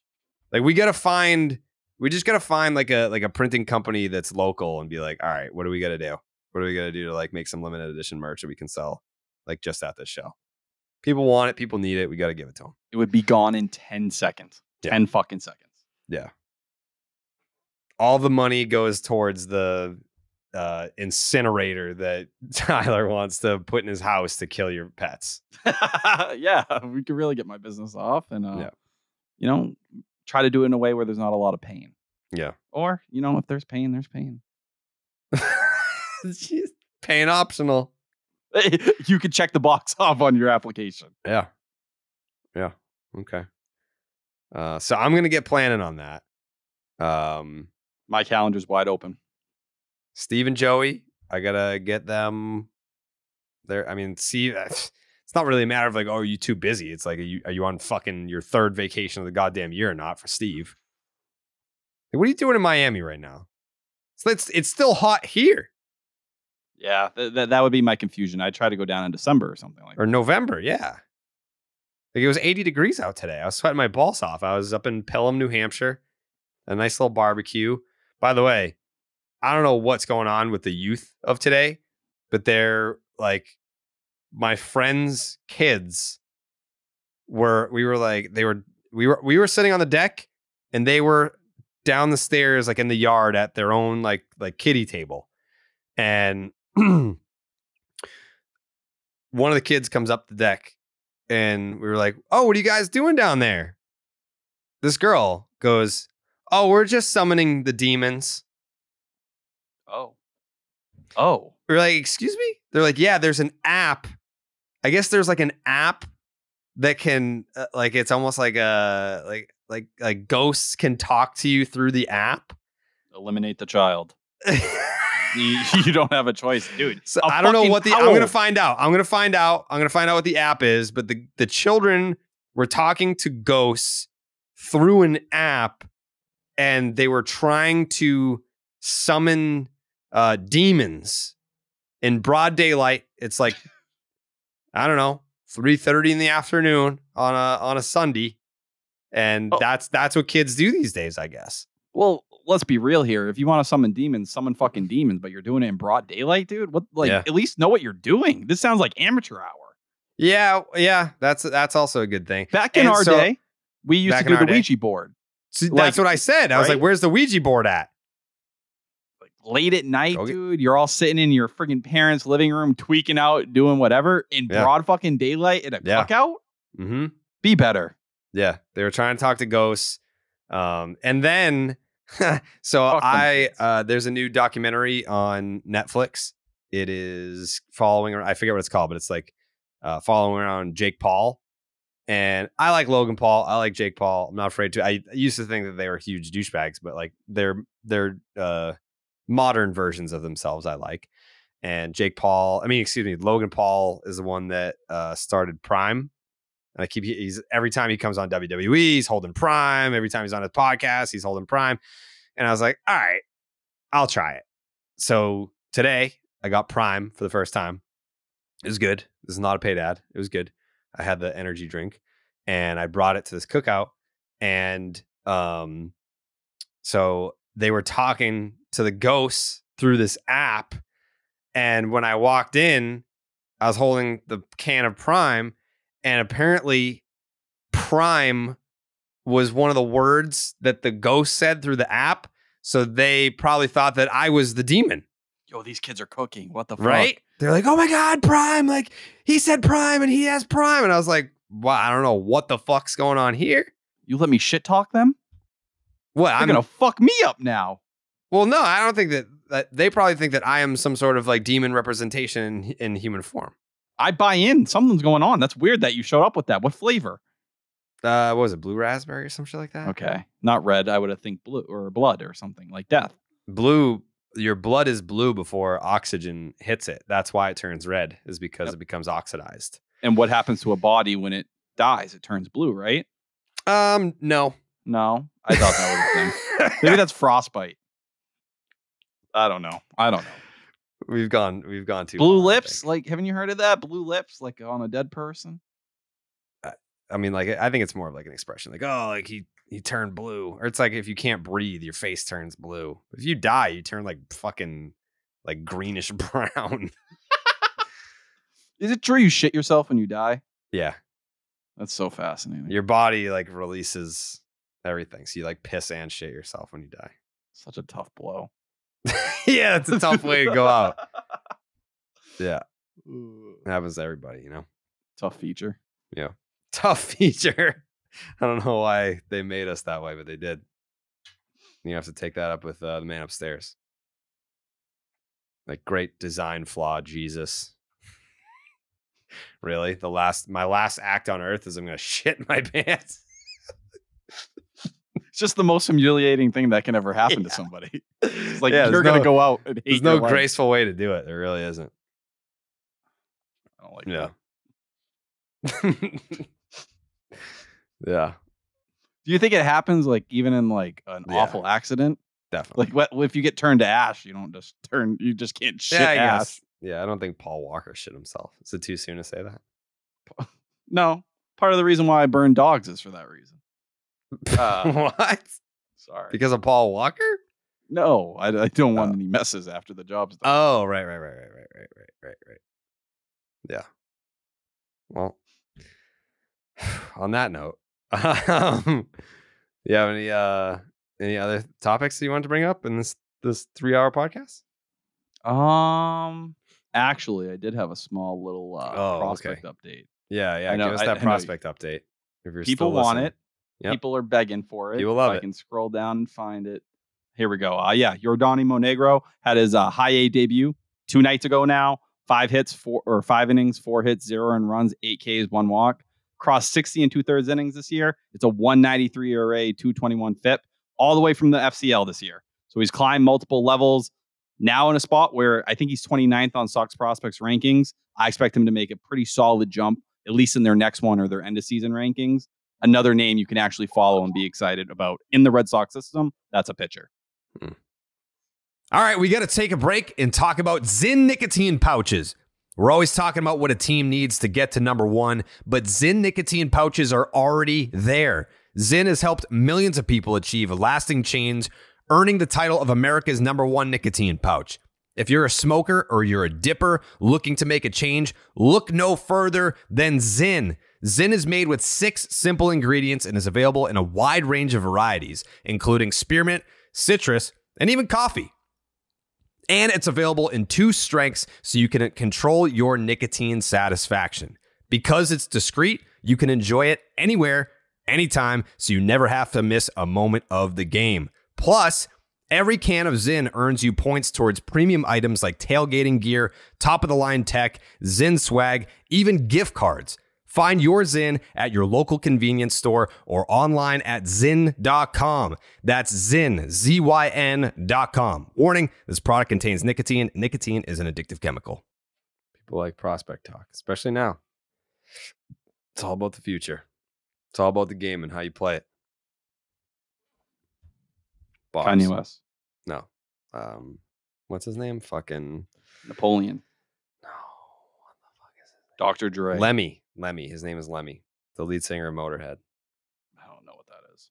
You don't know what Motorhead is? No, and neither does Jake. Oh my god, you're so fucking stupid. Correct, Jake? Actually, I'm gonna play the song, and you're both gonna know. Yep. You're both gonna know. It's time to play the game. Time to play the game.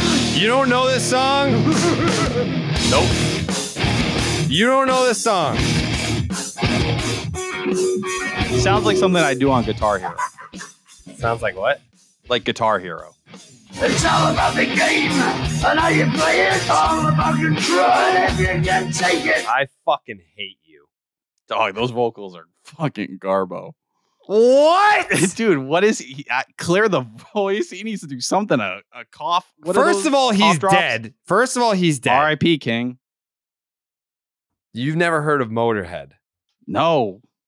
You've never heard that. They play that at every Bruins game. I'm not at It used to be Josh Reddick's walk-up song with the Red Sox. And it has been Triple H's entrance theme since 2002. Yeah. I'm looking at it right here. Are they like, who would they tour with? Like Nickelback? What? I don't know. This isn't my style of music. Dude, it's a wrestling entrance theme. What does that mean? I nailed that, by the way. It came out in April 2002. Right around the thong song time. And it's still being played today. If you go to a Bruins game, you will hear that song. I'm down on it. I'm down on you. I'm sorry. You're down on Jake then as well. No, Jake knows the song. Jake, you playing that in the fucking car? You bumping that shit? I'm not bumping it now. Thank you. Yeah, there's a difference between bumping it and knowing that it's Triple H's entrance. You like that song? I don't listen to Motorhead. I know who they are, obviously, but like I listen to that song because it's Triple H's entrance theme. I respect people who are into like heavy metal. It's just not my forte. I'm about the bars. I can't believe that you've never even heard it. It like the style of music sounds familiar, but no, I would never be able to tell you that was Motorhead. You're so fucking stupid. Fuck you. It's actually insane how stupid you are. Is it? Yeah. If I started naming fucking songs for me, you wouldn't know what they are. Yeah, I know all those songs that you like. I know all the hit songs. I'm not old. I'm not old. Or young. Old I am man. young. I am young. What was your favorite song off of Good AM?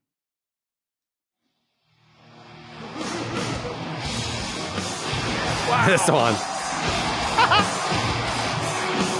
This does sound like it would bang. It does. It's all about the game, and how you play it.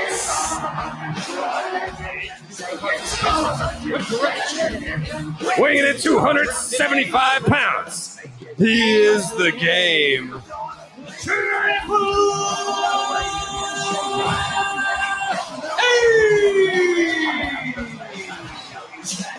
Crazy. I talked to the game earlier today, and it was a very poignant conversation. Crazy that you don't know that.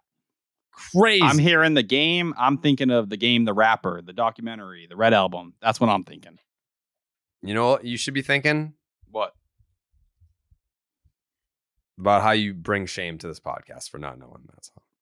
More people are going to be talking about, oh, damn, the game. I know what Tyler, Good AM, Mac Miller. I know Mac Motor Miller. fucking head, dude. Motorhead. I'm not sitting here saying that like I'm a big Motorhead fan. It's just like, you know, you got to know that song. I'll add it to my playlist. All right, cool. All right. We'll be back on what, Wednesday? Yeah, 3-game series, right? Yep. Wednesday's going to be another day where I'm just fucking pissed. Angry at the world. We're Yeah, going to have fun. Wednesday. All right, just in advance, everyone. Wednesday, I have to do Baseball is Dead. I'm going on foul territory. Then I got to drive to do Maz, watch the game, and then do Name Redacted. So I'm going to be fucking pissed after that sweep that the Red Sox have to endure. Hey, look at me. Off day on Thursday. Not for me. Thursday, Baseball is Dead. Then I'm going to Kirk, and then I'm getting tattooed after that. So I'm going to be pissed. I'm going to be in pain. I'm going to be pissed. That's how I'm spending my off day. Just miserable, you're gonna have tired, fun, pissed, and you're gonna pain. like it. Yeah, I'm getting all this in here on Thursday. Woo! Yeah, which is Tat also reveal. happens to be the worst, most painful place to get tattooed, the inside of the bicep. What? Are you flexing right now? Yeah, that's what you do. Why, dude? That's what guys do. That's what the boys do. That's what the boys do. They flex. That's what we do. That's what they do. Boys flex. on. Yeah. Yeah, dude. Do we want to do a flexing picture here? No. Garrett will post it on X. He's great. He's the man. Yeah, he's got a database of great reaction clips from the show. All the highlights. He pops on Twitter every time. I always gotta retweet him. Yeah, he's great. Shout out to Garrett. Jake's takes? Just can't wait to get together with the boys this weekend and do some flexing. That's just what the boys do. So, all right. Thanks for watching. Thanks for listening. Hope this was a little bit more positive for you this time around, so you don't have to fucking complain about the show for 38 consecutive threads saying the same goddamn thing over and over again. What is that? A 99 gift card? Hit me up, 99. There's people. They're talking. Yeah, This is sponsor what I got. Tyler Milliken. If you're the 99, have Tyler Milliken be in your commercials. It's a great way to drive business away.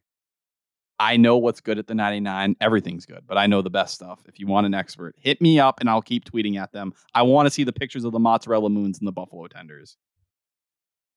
All right. At the end of the season, I'm going to take you guys to the 99. You mean that? Yeah. It's the nicest thing you ever said to me. Yeah. I mean, there's a 99 right down the street from my house. So like we can hang out here, have a little I was gonna say a pizza party, but that would defeat the purpose if we're going to 99. We can do both. We can. Why not? Yeah, a little I know you want pizza to do after. both. But yeah, just you gotta pick one. End the podcast. Suck on Fuck you. Okay, bye. Buenas noches, amigos.